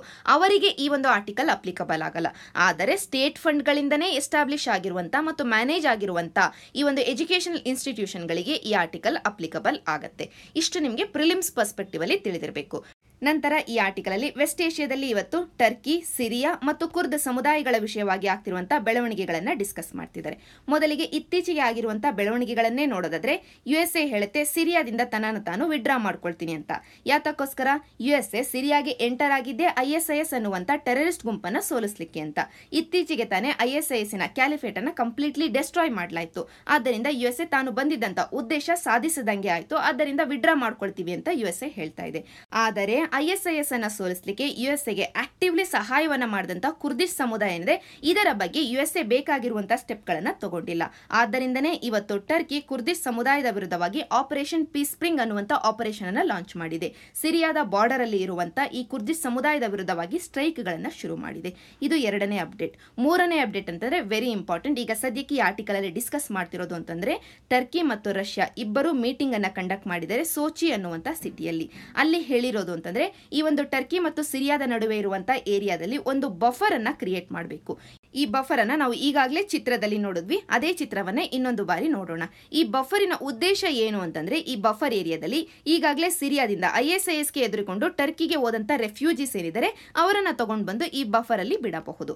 ಇದರಿಂದ ಟರ್ಕಿಗೆ ಏನು ಉಪಯೋಗ ಅಂತಂದ್ರೆ ಟರ್ಕಿ ದೇಶದಲ್ಲಿರುವಂತಹ ಕುರ್ದ್ ಸಮುದಾಯಕ್ಕೂ ಮತ್ತು ಸಿರಿಯಾ ದೇಶದಲ್ಲಿರುವಂತಹ ಕುರ್ದ್ ಸಮುದಾಯಕ್ಕೂ ಇವರಿಬ್ಬರ ನಡುವೆ ಇರುವಂತಹ ಸಂಪರ್ಕವನ್ನ ಕಡಿತ ಮಾಡದಂಗೆ ಆಗುತ್ತೆ. ಮತ್ತು ಟರ್ಕಿ ದೇಶದಲ್ಲಿ ಈಗಾಗಲೇ ಈ ರೆಫ್ಯೂಜಿಗಳಿಂದ ಆಗ್ತಿರುವಂತಹ ಕ್ರೈಸಿಸ್ ಏನಿದೆ ಇದನ್ನ ಕೂಡ ತಪ್ಪಿಸಿದಂಗೆ ಆಗುತ್ತೆ. ಅದಕ್ಕೋಸ್ಕರನೇ ಟರ್ಕಿ ಈಗ ಈ ಬಾರ್ಡರ್ ಏರಿಯಾದಲ್ಲಿ ಆಪರೇಷನ್ ಪೀಸ್ ಸ್ಪ್ರಿಂಗ್ ಅನ್ನ ತಗೊಂಡು ಬಂದು ಇಲ್ಲಿರುವಂತಹ ಕುರ್ದ್ ಸಮುದಾಯದ ಜನತೆ ಏನಿದ್ದಾರೆ ಅವರನ್ನ ಈ ಸಿರಿಯಾದ ಮೇನ್ಲ್ಯಾಂಡ್ ಕಡೆಗೆ ತಳ್ಳಿದೆ. ಆದ್ದರಿಂದ ಇಲ್ಲಿರುವಂತಹ ಕುರ್ದ್ ಸಮುದಾಯದ ಜನತೆ ಈಗ ಸಿರಿಯಾದ ಒಳಭಾಗಗಳಿಗೆ ಬಂದಿದ್ದಾರೆ. ಈ ಒಂದು ಬಫರ್ ಝೋನ್ ಅಲ್ಲಿ ಟರ್ಕಿ ಏನ್ ಮಾಡ್ತಾ ಇದೆ, ರೆಫ್ಯೂಜಿ ಪೀಪಲ್ ಗಳನ್ನ ತಗೊಂಡು ಬಂದು ಬಿಡ್ತಾ ಇದೆ. ಇದರ ಹಿನ್ನೆಲೆಯಲ್ಲೇ ಈ ಟರ್ಕಿ ಒಂದು ಮೀಟಿಂಗ್ ಅನ್ನ ಕಂಡಕ್ಟ್ ಮಾಡಿರೋದು ಸೋಚಿ ಅನ್ನುವಂತ ಸಿಟಿಯಲ್ಲಿ. ಈ ಸಿಟಿಯನ್ನ ನೀವು ಮ್ಯಾಪ್ ಅಲ್ಲಿ ನೋಡಬೇಕು. ಯಾಕೆಂತಂದ್ರೆ ಪ್ರಿಲಿಮ್ಸ್ ಅಲ್ಲಿ ಕೇಳುವಂತ ಸಾಧ್ಯತೆ ಇದೆ. ಮೊದಲನೇ ಪಾಯಿಂಟ್, ಸೋಚಿ ಅನ್ನುವಂತ ಸಿಟಿ ಬ್ಲಾಕ್ ಸಿಯ ದಡದಲ್ಲೇ ಇರುವಂತದ್ದು. ಇದು ರಷ್ಯಾ ದೇಶಕ್ಕೆ ಬಿಲಾಂಗ್ ಆಗಿದೆ. ನಂತರ ಈ ಬ್ಲಾಕ್ ಸಿಯ ಸುತ್ತ ಇರುವಂತ ದೇಶಗಳು ಯಾವ್ಯಾವು ಅಂತ ನಾವು ಕಲ್ತ್ಕೊಳ್ಬೇಕು. ಮೊದಲನೇದಾಗಿ ರಷ್ಯಾ ಅಂತೂ ಇದೆ, ನಮಗೆ ಗೊತ್ತಾಯ್ತು. ನಂತರ ಬರೋದು ಯುಕ್ರೇನ್, ನಂತರ ಬರೋದು ರೊಮಾನಿಯಾ, ನಂತರ ಬಲ್ಗೇರಿಯಾ, ನಂತರ ಟರ್ಕಿ ಮತ್ತು ಜಾರ್ಜಿಯಾ. ಈ 6 ದೇಶಗಳನ್ನ ನೆನ್ಪಿಟ್ಕೊಳ್ಬೇಕು. ನಮಗೆ ಪ್ರಿಲಿಮ್ಸ್ ಅಲ್ಲಿ ಕೇಳುವಂತ ಸಾಧ್ಯತೆ ಇದೆ. ಇದಾದ ನಂತರ ಇಲ್ಲಿಯೇ ಬರುವಂತ ಇನ್ನೊಂದು ವಾಟರ್ ಬಾಡಿ ಅಂತಂದ್ರೆ ಸಿ ಆಫ್ ಮರ್ಮರಾ. ಈ ಸಿ ಆಫ್ ಮರ್ಮರಾ ಮತ್ತು ಬ್ಲಾಕ್ ಸಿ ಎರಡನ್ನ ಕನೆಕ್ಟ್ ಮಾಡುವಂತ ಜಲಸಂಧಿ ಅಥವಾ ಸ್ಟ್ರೇಟ್ ಯಾವುದು ಅಂತಂದ್ರೆ ಬೋಸ್ಪೋರಸ್ ಸ್ಟ್ರೇಟ್ ಅಂತ. ಇದಾದ ನಂತರ ಬರೋದು ಏಜಿಯನ್ ಸಿ. ಇದರ ಮುಖಾಂತರವಾಗಿ ಈ ಬ್ಲಾಕ್ ಸಿಯ ನೀರು ಮೆಡಿಟೇರಿಯನ್ ಸಿಗೆ ಕನೆಕ್ಟ್ ಆಗುತ್ತೆ. ಇಷ್ಟು ನಿಮಗೆ ನೆನಪಿದ್ರೆ ಪ್ರಿಲಿಮ್ಸ್ ಅಲ್ಲಿ ಹೆಲ್ಪ್ ಆಗುತ್ತೆ. ಈಗ ನಾವು ಈ ಆರ್ಟಿಕಲ್ಗೆ ಬರೋಣ. ಈ ಸೋಚಿ ಅನ್ನುವಂತ ಬ್ಲಾಕ್ ಸಿಯ ಸಿಟಿ ಏನಿದೆ ಈ ಸಿಟಿಯಲ್ಲೇ ರಷ್ಯಾ ಮತ್ತು ಟರ್ಕಿ ಇಬ್ಬರು ಮೀಟಿಂಗ್ ಅನ್ನ ಮಾಡಿರೋದು ಮತ್ತು ಈ ಬಫರ್ ಝೋನ್ಗೆ ರಷ್ಯಾ ತನ್ನ ಕಡೆಯಿಂದ ಒಪ್ಪಿಗೆಯನ್ನ ಕೊಟ್ಟಿರೋದು. ಈ ಒಂದು ಒಪ್ಪಿಗೆಯಿಂದಾಗಿ ಒಂದು ವಿನ್ ವಿನ್ ಡೀಲ್ ಅನ್ನೋದು ಆಗಿದೆ ಅನ್ನೋದು ಲೇಖಕರ ಅಭಿಪ್ರಾಯ. ಇಲ್ಲಿ ಯಾರ್ಯಾರು ವಿನ್ ಆದ್ರು ಯಾರು ಲಾಸ್ ಮಾಡ್ಕೊಂಡ್ರು ಅಂತ ಅನಲೈಸ್ ಮಾಡೋಣ. ಮೊದಲಿಗೆ ಅಂಕಾರ ಅಂತಂದ್ರೆ ಟರ್ಕಿ ದೇಶಕ್ಕೆ ಬಂದಿದೆ, ಆದ್ರೆ ಇದಕ್ಕಂತೂ ವಿನ್ ಆಗೇ ಆಯ್ತು. ಯಾಕೆಂತಂದ್ರೆ ಇವರಿಗೆ ಬಾರ್ಡರ್ ಏರಿಯಾದಲ್ಲಿ ಸೇಫ್ ಝೋನ್ ಬಂತು ಅಂತಂದ್ರೆ ಇವರಲ್ಲಿ ಸಿರಿಯನ್ ರೆಫ್ಯೂಜೀಸ್ ಅನ್ನ ಅಲ್ಲಿ ಹಾಕ್ಲಿಕ್ಕೆ ಆಯ್ತು ಮತ್ತು ಕುರ್ದ್ ಸಮುದಾಯದ ನಡುವೆ ಇದ್ದಂತ ಸಂಪರ್ಕವನ್ನ ಕಡಿತ ಮಾಡ್ದಂಗೆ ಆಯ್ತು. ಸೊ ಟರ್ಕಿಗೆ ವಿನ್ ಸಿಚುಯೇಷನ್ ಆಯ್ತು. ನಂತರ ಬರೋದು ಸಿರಿಯಾ ದೇಶ. ಸಿರಿಯಾ ದೇಶಕ್ಕೂ ಎಗೇನ್ ರೊಜಾವಾ ಪ್ರದೇಶವನ್ನ ಯಾವುದೇ ಫೈಟ್ ಮಾಡದೆ ತನ್ನ ಸಾವರ್ನಿಟಿಯನ್ನ ಅಲ್ಲಿ ಸ್ಥಾಪಿಸಿದಂಗೆ ಆಯ್ತು. ಈ ರೊಜಾವಾ ಪ್ರದೇಶದಲ್ಲಿ ಯಾರಿದ್ರು, ಕುರ್ದ್ ಸಮುದಾಯದ ಜನತೆ ಇದ್ರು, ಅವರೇ ಅಡ್ಮಿನಿಸ್ಟ್ರೇಷನ್ ಕೂಡ ಕಂಡಕ್ಟ್ ಮಾಡ್ತಾ ಇದ್ರು. ಈಗ ಸಿರಿಯಾಕ್ಕೆ ತನ್ನ ಸಾವರ್ನಿಟಿಯನ್ನ ಸ್ಥಾಪಿಸಿದಂಗೆ ಆಯ್ತು ಈ ರೊಜಾವಾ ಪ್ರದೇಶದಲ್ಲಿ. ನಂತರ ಬರುವಂತ ಪ್ಲೇಯರು ರಷ್ಯಾ. ಈಗ ಸಿರಿಯಾದಿಂದ ಅಮೆರಿಕ ವಿಡ್ರಾ ಮಾಡ್ಕೊಳ್ತಿದೆ ಅಂತಂದ್ರೆ ರಷ್ಯಾ ತನ್ನ ರೋಲ್ ಅನ್ನ ಜಾಸ್ತಿ ಮಾಡಬಹುದು ಈ ಏರಿಯಾದಲ್ಲಿ. ಸೊ ರಷ್ಯಾಗೆ ಕೂಡ ಇದು ವಿನ್ ಸಿಚುಯೇಷನ್ ಆಯ್ತು. ನಂತರ ಬರೋದು ಯುಎಸ್ಎ ಪ್ರೆಸಿಡೆಂಟ್ ಡೊನಾಲ್ಡ್ ಟ್ರಂಪ್ ಅವರು ಹೇಳಿದ್ರು ಅಮೆರಿಕ ಈ ವೆಸ್ಟ್ ಏಷ್ಯಾದಿಂದ ವಿಡ್ರಾ ಮಾಡ್ಕೊಳ್ಳುತ್ತೆ, ಅದರಲ್ಲೂ ಸಾಕಷ್ಟು ವರ್ಷಗಳಿಂದ ಯುದ್ಧ ಮಾಡ್ತಿರುವಂತ ಇಂಥ ಒಂದು ಕನ್ಫ್ಲಿಕ್ಟೆಡ್ ಏರಿಯಾ ಇದೆ, ಇದರಿಂದ ನಮ್ಮ ಸೋಲ್ಜರ್ಸ್ ಅನ್ನ ವಾಪಸ್ಸು ಕರ್ಕೊಂಡು ಬರ್ತೀನಿ ಅಂತ ಟ್ರಂಪ್ ಅವರು ಹೇಳಿದ್ರು. ಆದ್ದರಿಂದ ಹೀಗೆ ಯುಎಸ್ಎಗೆ ಕೂಡ ವಿನ್ ಆಯ್ತು. ಎಲ್ಲ ಪ್ಲೇಯರ್ಗಳಿಗೂ ಇಲ್ಲಿ ವಿನ್ ವಿನ್ ಡೀಲ್ ಆಗಿದೆ ಇದು. ಆದರೆ ಯಾರಿಗೆ ಲಾಸ್ ಆಗಿದೆ ಅಂತಂದ್ರೆ ಕುರ್ದ್ ಸಮುದಾಯಕ್ಕೆ. ಯಾಕೆ ಅಂತಂದ್ರೆ ಕುರ್ದ್ ಸಮುದಾಯದ ಇಂಟ್ರೆಸ್ಟ್ ಅನ್ನ ಇವರು ಯಾರೂ ಡಿಸ್ಕಸ್ ಮಾಡ್ತಾ ಇಲ್ಲ, ಕುರ್ದಿಸ್ತಾನದ ಬಗ್ಗೆ ಇವರು ಯಾರು ಕನ್ಸರ್ನ್ ಅನ್ನ ತೋರಿಸ್ತಾ ಇಲ್ಲ. ಅದನ್ನೇ ಈ ಆರ್ಟಿಕಲ್ ಅಲ್ಲಿ ಡಿಸ್ಕಸ್ ಮಾಡಿರೋದು. ಒಟ್ಟಾರೆಯಾಗಿ ಈ ಆರ್ಟಿಕಲ್ ಅನ್ನ ಬರೆದಿರುವಂತಹ ಹಿನ್ನೆಲೆ ಏನು ಅಂತಂದ್ರೆ ಈಗ ಸದ್ಯಕ್ಕೆ ಸೋಚಿಯಲ್ಲಿ ಆದಂತಹ ಮೀಟಿಂಗಿನ ಹಿನ್ನೆಲೆಯಲ್ಲಿ ಈ ರೀಜನ್ ಅಲ್ಲಿ ರಷ್ಯಾದ ರೋಲ್ ಏನಿದೆ ಇದು ಹೆಚ್ಚಾಗಿದೆ ಅನ್ನುವಂತ ಸಂದೇಶವನ್ನ ಕೊಡ್ಲಿಕ್ಕೆ. ಜೊತೆಗೆ ನೀವು ರೀಕಾಲ್ ಮಾಡ್ಕೊಳ್ಳೋದಾದ್ರೆ 2014-15ನೇ ಸಂದರ್ಭದಲ್ಲಿ ಸಿರಿಯಾದಲ್ಲಿ ಕ್ರೈಸಿಸ್ ಆಗ್ತಿದ್ದಂತಹ ಸಂದರ್ಭದಲ್ಲಿ ಸಿರಿಯಾದ ಗವರ್ನಮೆಂಟ್ ಏನಿತ್ತು ಅದು ಕೊಲ್ಯಾಪ್ಸ್ ಆಗುವಂತ ಹಂತದಲ್ಲಿ ಇತ್ತು. ಆಗ ಸಿರಿಯಾದ ಗವರ್ನಮೆಂಟ್ ಸಹಾಯಕ್ಕೆ ಬಂದಿದ್ದು ರಷ್ಯಾ. ಆ ಸಂದರ್ಭದಿಂದ ಇಂದಿನವರೆಗೂ ರಷ್ಯಾದ ರೋಲ್ ಕ್ರಿಟಿಕಲ್ ರೋಲೇ ಆಗಿದೆ ಈ ಏರಿಯಾದಲ್ಲಿ ಅಂತ ಇಲ್ಲಿ ಲೇಖಕರ ಅಭಿಪ್ರಾಯ. ಇಷ್ಟು ನಮಗೆ ಈ ಆರ್ಟಿಕಲ್ ಇಂದ ಸಿಗೋದು. ಒಟ್ಟಾರೆಯಾಗಿ ಈ ಆರ್ಟಿಕಲ್ ಅನ್ನ ತಗೊಂಡಿರುವಂತಹ ಉದ್ದೇಶ ಅಂತಂದ್ರೆ ನಿಮಗೆ ಈ ಸಿರಿಯಾ ಟರ್ಕಿ ಇವೆರಡರ ನಡುವೆ ನಡೀತಾ ಇರುವಂತಹ ಕಾನ್ಫ್ಲಿಕ್ಟ್ ಏನಿದೆ ಇದು ಕಾಂಪ್ರಹೆನ್ಸಿವ್ ಆಗಿ ಅರ್ಥ ಆಗಲಿ ಅಂತ. ನಂತರ ಕ್ವೆಶನ್ಸ್ಗೆ ಶಿಫ್ಟ್ ಆಗೋದಾದ್ರೆ ನಿನ್ನೆ ದಿನ ಕೊಟ್ಟಂತ ಮೊದಲನೇ ಕ್ವೆಶನ್, ಗ್ಲೋಬಲ್ ಇನೋವೇಷನ್ ಇಂಡೆಕ್ಸ್ ಅನ್ನ ಯಾವ ಸಂಸ್ಥೆ ಪಬ್ಲಿಷ್ ಮಾಡುತ್ತೆ ಅಂತ. ವಿಪೋ ಮತ್ತೆ ಇನ್ಸೀಡ್ ಪಬ್ಲಿಷ್ ಮಾಡ್ತವೆ. ಆದ್ದರಿಂದ ರೈಟ್ ಆನ್ಸರ್ ಬಂದು ಆಪ್ಷನ್ ಬಿ ಆಗುತ್ತೆ. ನಂತರ ನಿನ್ನೆ ದಿನ ಕೊಟ್ಟಂತ ಎರಡನೇ question, ಮೆಕ್ Mohan line, ಮೆಕ್ Donald line, Johnson line ಈ ರೀತಿಯ ಪದಗಳು ಆಗಾಗ್ಗೆ ಸುದ್ದಿಯಲ್ಲಿರ್ತವೆ. ಯಾವ ಎರಡು ಕಂಟ್ರಿಗಳ ರಿಲೇಟೆಡ್ ಅಂತ. ಇದು ಇಂಡೋ ಚೈನಾ ರಿಲೇಟೆಡ್. ಇಲ್ಲಿ ಮೆಕ್ ಮೋಹನ್ ಲೈನ್ ಅನ್ನ ಈಗಾಗಲೇ ನಾವು ಡಿಸ್ಕಸ್ ಮಾಡಿದೀವಿ. ಮೆಕ್ ಮೋಹನ್ ಲೈನ್ ಅನ್ನೋದು ಅರುಣಾಚಲ್ ಪ್ರದೇಶ್ ವಿಷಯವಾಗಿ ಇರುವಂತ ಲೈನ್. ಇದನ್ನ ಇಂಡಿಯಾ ಅಕ್ಸೆಪ್ಟ್ ಮಾಡ್ಕೊಂಡಿದೆ. ಆದ್ದರಿಂದ ಅರುಣಾಚಲ್ ಪ್ರದೇಶ್ ಇಂಡಿಯಾದ ಭಾಗ ಅಂತ ಕನ್ಸಿಡರ್ ಮಾಡುತ್ತೆ. ಆದರೆ ಇದನ್ನ ಚೈನಾ ದೇಶ ಅಕ್ಸೆಪ್ಟ್ ಮಾಡ್ಕೊಂಡಿಲ್ಲ. ಈಗ ಎರಡನೇ ಲೈನ್ ನಾವು ನೋಡಬೇಕಾಗಿರೋದು ಮೆಕ್ ಡೊನಾಲ್ಡ್ ಮತ್ತು ಜಾನ್ಸನ್ ಲೈನ್ ಅನ್ನ. ಈ ಜಾನ್ಸನ್ ಮತ್ತು ಮೆಕ್ಡೊನಾಲ್ಡ್ ಲೈನ್ಗಳು ಬ್ರಿಟಿಷರ ಕಾಲದಲ್ಲೇ ಡೆವಲಪ್ ಆಗಿದ್ವು. ಜಾನ್ಸನ್ ಲೈನ್ ಏನ್ ಹೇಳುತ್ತೆ ಅಂತಂದ್ರೆ ಈ ಎಂಟೈರ್ ಅಕ್ಸೈಚಿನ್ ಏರಿಯಾ ಏನಿದೆ ಇದು ಇಂಡಿಯಾಗೆ ಬಿಲಾಂಗ್ ಆಗುತ್ತೆ ಅಂತ ತೋರಿಸುತ್ತೆ. ಈ ಜಾನ್ಸನ್ ಲೈನ್ ಅನ್ನೇ ನಾವು ಈಗ ಅಕ್ಸೆಪ್ಟ್ ಮಾಡ್ಕೊಂಡು ನಮ್ಮ ಮ್ಯಾಪ್ ಅಲ್ಲಿ ಅಕ್ಸೈಚಿನ್ ಅನ್ನ ತೋರಿಸ್ತಾ ಇದೀವಿ. ಆದರೆ ಈ ಮೆಕ್ಡೊನಾಲ್ಡ್ ಲೈನ್ ಏನ್ ಹೇಳುತ್ತೆ ಅಂತಂದ್ರೆ ಈ ಬ್ಲೂ ಲೈನ್ ಅನ್ನ ನೀವು ಅಬ್ಸರ್ವ್ ಮಾಡಿ, ಅದೇ ಮೆಕ್ಡೊನಾಲ್ಡ್ ಲೈನ್. ಅದು ಹೇಳುವ ಪ್ರಕಾರ ಅಕ್ಸೈಚಿನ್ನ ಈ ಈಸ್ಟರ್ನ್ ಭಾಗ ಏನಿದೆ ಇದು ಚೈನಾಕ್ಕೆ ಬಿಲಾಂಗ್ ಆಗುತ್ತೆ ಅಂತ ಹೇಳುತ್ತೆ. ಈ ಮೆಕ್ಡೊನಾಲ್ಡ್ ಲೈನ್ ನ ಚೈನಾ ಅಕ್ಸೆಪ್ಟ್ ಮಾಡ್ಕೊಂಡಿದೆ. ಆದ್ದರಿಂದ ಈ ಭಾಗ ಚೈನಾಕ್ಕೆ ಬಿಲಾಂಗ್ ಆಗುತ್ತೆ ಅನ್ನೋದು ಚೈನಾದ ವಾದ. ಆದರೆ ಇಂಡಿಯಾ ಜಾನ್ಸನ್ ಲೈನ್ ಅನ್ನು ಅಕ್ಸೆಪ್ಟ್ ಮಾಡ್ಕೊಂಡಿರೋದ್ರಿಂದ ಈ ಎಲ್ಲ ಭಾಗ ಇಂಡಿಯಾಗೆ ಬಿಲಾಂಗ್ ಆಗುತ್ತೆ ಅನ್ನೋದು ಇಂಡಿಯಾದ ವಾದ. ಆದರೆ 1962ನ ವಾರ್ನ ನಂತರ ಚೈನಾ ಈ ಅಕ್ಸೈಚಿನ್ನ ಕಂಟ್ರೋಲ್ ಅನ್ನ ತನ್ನ ಕೈಗೆ ತಗೊಳ್ತು. ಆದ್ದರಿಂದ ಇವತ್ತು ನಿಜವಾಗ್ಲೂ ಇಂಡಿಯಾ ಮತ್ತು ಚೈನಾದ ನಡುವೆ ಇರುವಂತಹ ಬಾರ್ಡರ್ ಯಾವುದು ಅಂತಂದ್ರೆ line of actual control. So ಈ 4 ಲೈನ್ಗಳ ಹೆಸರನ್ನ ನೀವು ನೆನ್ಪಿಟ್ಕೊಳ್ಬೇಕು. ನಂತರ ನಿನ್ನೆ ದಿನ ಕೊಟ್ಟಂತ ಮೂರನೇ ಕ್ವೆಶನ್, ಈ ಫ್ಲೋ ಬಗ್ಗೆ. ಈ ಫ್ಲೋ ಅಂತಂದ್ರೆ ಎಕಲಾಜಿಕಲ್ ಫ್ಲೋ ಅಥವಾ ಎನ್ವಿರಾನ್ಮೆಂಟ್ ಫ್ಲೋ ಅಂತ. ಮೊದಲನೇ ಸ್ಟೇಟ್ಮೆಂಟ್ ಹೇಳುತ್ತೆ ಈ ಫ್ಲೋ ಒಂದು ರಿವರ್ ಎಕೋಸಿಸ್ಟಮ್ ಅಲ್ಲಿ ಮಿನಿಮಮ್ ಎಕಲಾಜಿಕಲ್ ಡೈವರ್ಸಿಟಿಯನ್ನ ರೆಪ್ರೆಸೆಂಟ್ ಮಾಡುತ್ತೆ ಅಂತ. ಇದು ಎಕಲಾಜಿಕಲ್ ಡೈವರ್ಸಿಟಿಯನ್ನ ರೆಪ್ರೆಸೆಂಟ್ ಮಾಡಲ್ಲ, ಇನ್ಸ್ಟೆಡ್ ಆ ರಿವರ್ ಅಲ್ಲಿ ಬೇಕಾಗಿರುವಂತ ಮಿನಿಮಮ್ ಲೆವೆಲ್ ಆಫ್ ವಾಟರ್ ಅನ್ನ ರೆಪ್ರೆಸೆಂಟ್ ಮಾಡುತ್ತೆ. ನಂತರ ಎರಡನೇ ಸ್ಟೇಟ್ಮೆಂಟ್ ಹೇಳುತ್ತೆ ಈ ಫ್ಲೋ ಅನ್ನೋದು ಎಲ್ಲ ರಿವರ್ಗಳಲ್ಲಿ ಮ್ಯಾಂಡೇಟರಿ ಅಂತ ಸೆಂಟ್ರಲ್ ಗವರ್ನಮೆಂಟ್ ಹೇಳಿದೆ ಅಂತ. ಎಲ್ಲ ರಿವರ್ಗಳಲ್ಲಿ ಇನ್ನೂ ಮ್ಯಾಂಡೇಟರಿ ಅಂತ ಹೇಳಿಲ್ಲ, ಕೇವಲ ಗಂಗೆಯ ಮೇಲೆ ಮಾತ್ರನೇ ಹೇಳಿದೆ. ನಂತರ ಎಲ್ಲ ರಿವರ್ಗಳಿಗೆ ತರಬೇಕು ಅನ್ನುವಂತ ಪ್ಲಾನ್ ಕೂಡ ಇದೆ. ಆದ್ದರಿಂದ ಎರಡನೇ ಸ್ಟೇಟ್ಮೆಂಟ್ ಕೂಡ ರಾಂಗ್ ಆಯ್ತು. ಮೂರನೇ ಸ್ಟೇಟ್ಮೆಂಟ್ ಹೇಳುತ್ತೆ ಈ ಫ್ಲೋ ರೆಗ್ಯುಲೇಷನ್ ಅನ್ನ ತಗೊಂಡು ಬಂದಿರೋದ್ರಿಂದ ಗಂಗೆಯ ಮೇಲೆ ಇರುವಂತಹ ಹೈಡ್ರೋ ಪ್ರಾಜೆಕ್ಟ್ಗಳು ಇದಾವೆ ಇವುಗಳನ್ನ ಕ್ಲೋಸ್ ಮಾಡಬೇಕಾಗಿರುವಂತಹ ಭಯ ಈಗ ಬಂದಿದೆ ಅಂತ. ಹೌದು, ಇದನ್ನೇ ನಾವು ಡಿಸ್ಕಷನ್ ಅಲ್ಲಿ ನೋಡಿದ್ದು. ಸೊ ಥರ್ಡ್ ಸ್ಟೇಟ್ಮೆಂಟ್ ಮಾತ್ರನೇ ರೈಟ್ ಸ್ಟೇಟ್ಮೆಂಟ್ ಆಗುತ್ತೆ. ಆದ್ದರಿಂದ ರೈಟ್ ಆನ್ಸರ್ ಬಂದು ಆಪ್ಷನ್ ಸಿ 3 ಓನ್ಲಿ ಆಗುತ್ತೆ.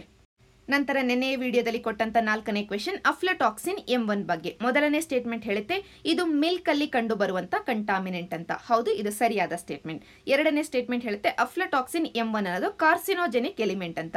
ಇದು ಕೂಡ ಸರಿಯಾಗಿದೆ. ಆದ್ದರಿಂದ ರೈಟ್ ಆನ್ಸರ್ ಬಂದು ಬೋತ್ 1 and 2 ಆಪ್ಷನ್ ಸಿ ಆಗುತ್ತೆ. ನಂತರ ಇವತ್ತಿನ ಕ್ವೆಶನ್ ಅನ್ನು ನೋಡೋದಾದ್ರೆ ನಿನ್ನೆ ವಿಶ್ಲೇಷಣೆಯಲ್ಲಿ ಕಳಸಾ ಬಂಡೂರಿ ಪ್ರಾಜೆಕ್ಟ್ ಬಗ್ಗೆ ಡಿಸ್ಕಸ್ ಮಾಡಿದ್ವಿ. ಅದರ ಹಿನ್ನೆಲೆಯಲ್ಲಿ ಈ ಕ್ವೆಶನ್ ಅನ್ನ ಕೇಳಲಾಗಿದೆ. ಈಗಾಗಲೇ ಒಂದು ಬಾರಿ ಪೊಲವರಂ ಪ್ರಾಜೆಕ್ಟ್ ಸುದ್ದಿಯಲ್ಲಿ ಇದ್ದಂತಹ ಸಂದರ್ಭದಲ್ಲಿ UPSC ಸಿಂಪಲ್ ಕ್ವೆಶನ್ ಅನ್ನ ಕೇಳಲಾಗಿತ್ತು, ಈ ಪ್ರಾಜೆಕ್ಟ್ ಯಾವ ರಿವರಿನ ರಿಲೇಟೆಡ್ ಅಂತ. ಅದೇ ಹಿನ್ನೆಲೆಯಲ್ಲಿ ಈ ಕ್ವೆಶನ್ ಅನ್ನ ಕೊಡಲಾಗಿದೆ. ಈ ಕ್ವೆಶನ್ಗೆ ಉತ್ತರವನ್ನ ಕಮೆಂಟ್ ಸೆಕ್ಷನ್ ಅಲ್ಲಿ ಕೊಡಿ. ಸರಿಯಾದ ಉತ್ತರವನ್ನ ನಾಳೆ ಡಿಸ್ಕಸ್ ಮಾಡೋಣ. ನಂತರ ಇವತ್ತಿನ ಎರಡನೇ ಕ್ವೆಶನ್, MSP ಬಗ್ಗೆ ನಾವು ನಿನ್ನೆ ವಿಶ್ಲೇಷಣೆಯಲ್ಲಿ ನೋಡಿದ್ವಿ. ಅದೇ ಹಿನ್ನೆಲೆಯಲ್ಲಿ ಈ ಕ್ವೆಶನ್ ಅನ್ನ ಕೊಡಲಾಗಿದೆ. ಇದು 2018ನೇ ಪ್ರಿಲಿಮ್ಸ್ ಅಲ್ಲಿ UPSC ಕೇಳಿದಂತ ಪ್ರಶ್ನೆ. ಇದಕ್ಕೆ ನೀವು ಉತ್ತರವನ್ನ ಕಮೆಂಟ್ ಸೆಕ್ಷನ್ ಅಲ್ಲಿ ಕೊಡಿ. ರೈಟ್ ಆನ್ಸರ್ ಅನ್ನ ನಾಳೆ ಡಿಸ್ಕಸ್ ಮಾಡೋಣ. ನಂತರ ಮೇನ್ಸ್ ಕ್ವೆಶನ್ಗೆ ಶಿಫ್ಟ್ ಆಗೋದಾದ್ರೆ ನಾವು ಈಗಾಗಲೇ NCRB crime in India report ಬಗ್ಗೆ ಸಾಕಷ್ಟು ಬಾರಿ ಡಿಸ್ಕಸ್ ಮಾಡಿದ್ವಿ. ಅದರ ಹಿನ್ನೆಲೆಯಲ್ಲಿ ಈ ಕ್ವೆಶನ್ ಅನ್ನು ಕೊಡಲಾಗಿದೆ. ಅದೇ ರೀತಿಯಾಗಿ ಇಂಡಿಯಾ USA ರಿಲೇಶನ್ಶಿಪ್ ವಿಷಯವಾಗಿ ಇಲ್ಲಿಯವರೆಗೂ ನಾವು ಏನೇನು ಡಿಸ್ಕಸ್ ಮಾಡಿದ್ವೋ ಅವೆಲ್ಲವನ್ನ ಒಂದು ಕಡೆ ಹಾಕಿ ಈ ಕ್ವೆಶನ್ಗೆ ನೀವು ಉತ್ತರವನ್ನು ಕೊಡಲಿಕ್ಕೆ ಪ್ರಯತ್ನ ಪಡಿ. ಇದು UPSC ಮೇನ್ಸ್ ಅಲ್ಲಿ ಈಗಾಗಲೇ ಕೇಳಿರುವಂತಹ ಪ್ರಶ್ನೆ. ಇಷ್ಟು ಇವತ್ತಿನ ಸುದ್ದಿ ವಿಶ್ಲೇಷಣೆ. Thank you for watching.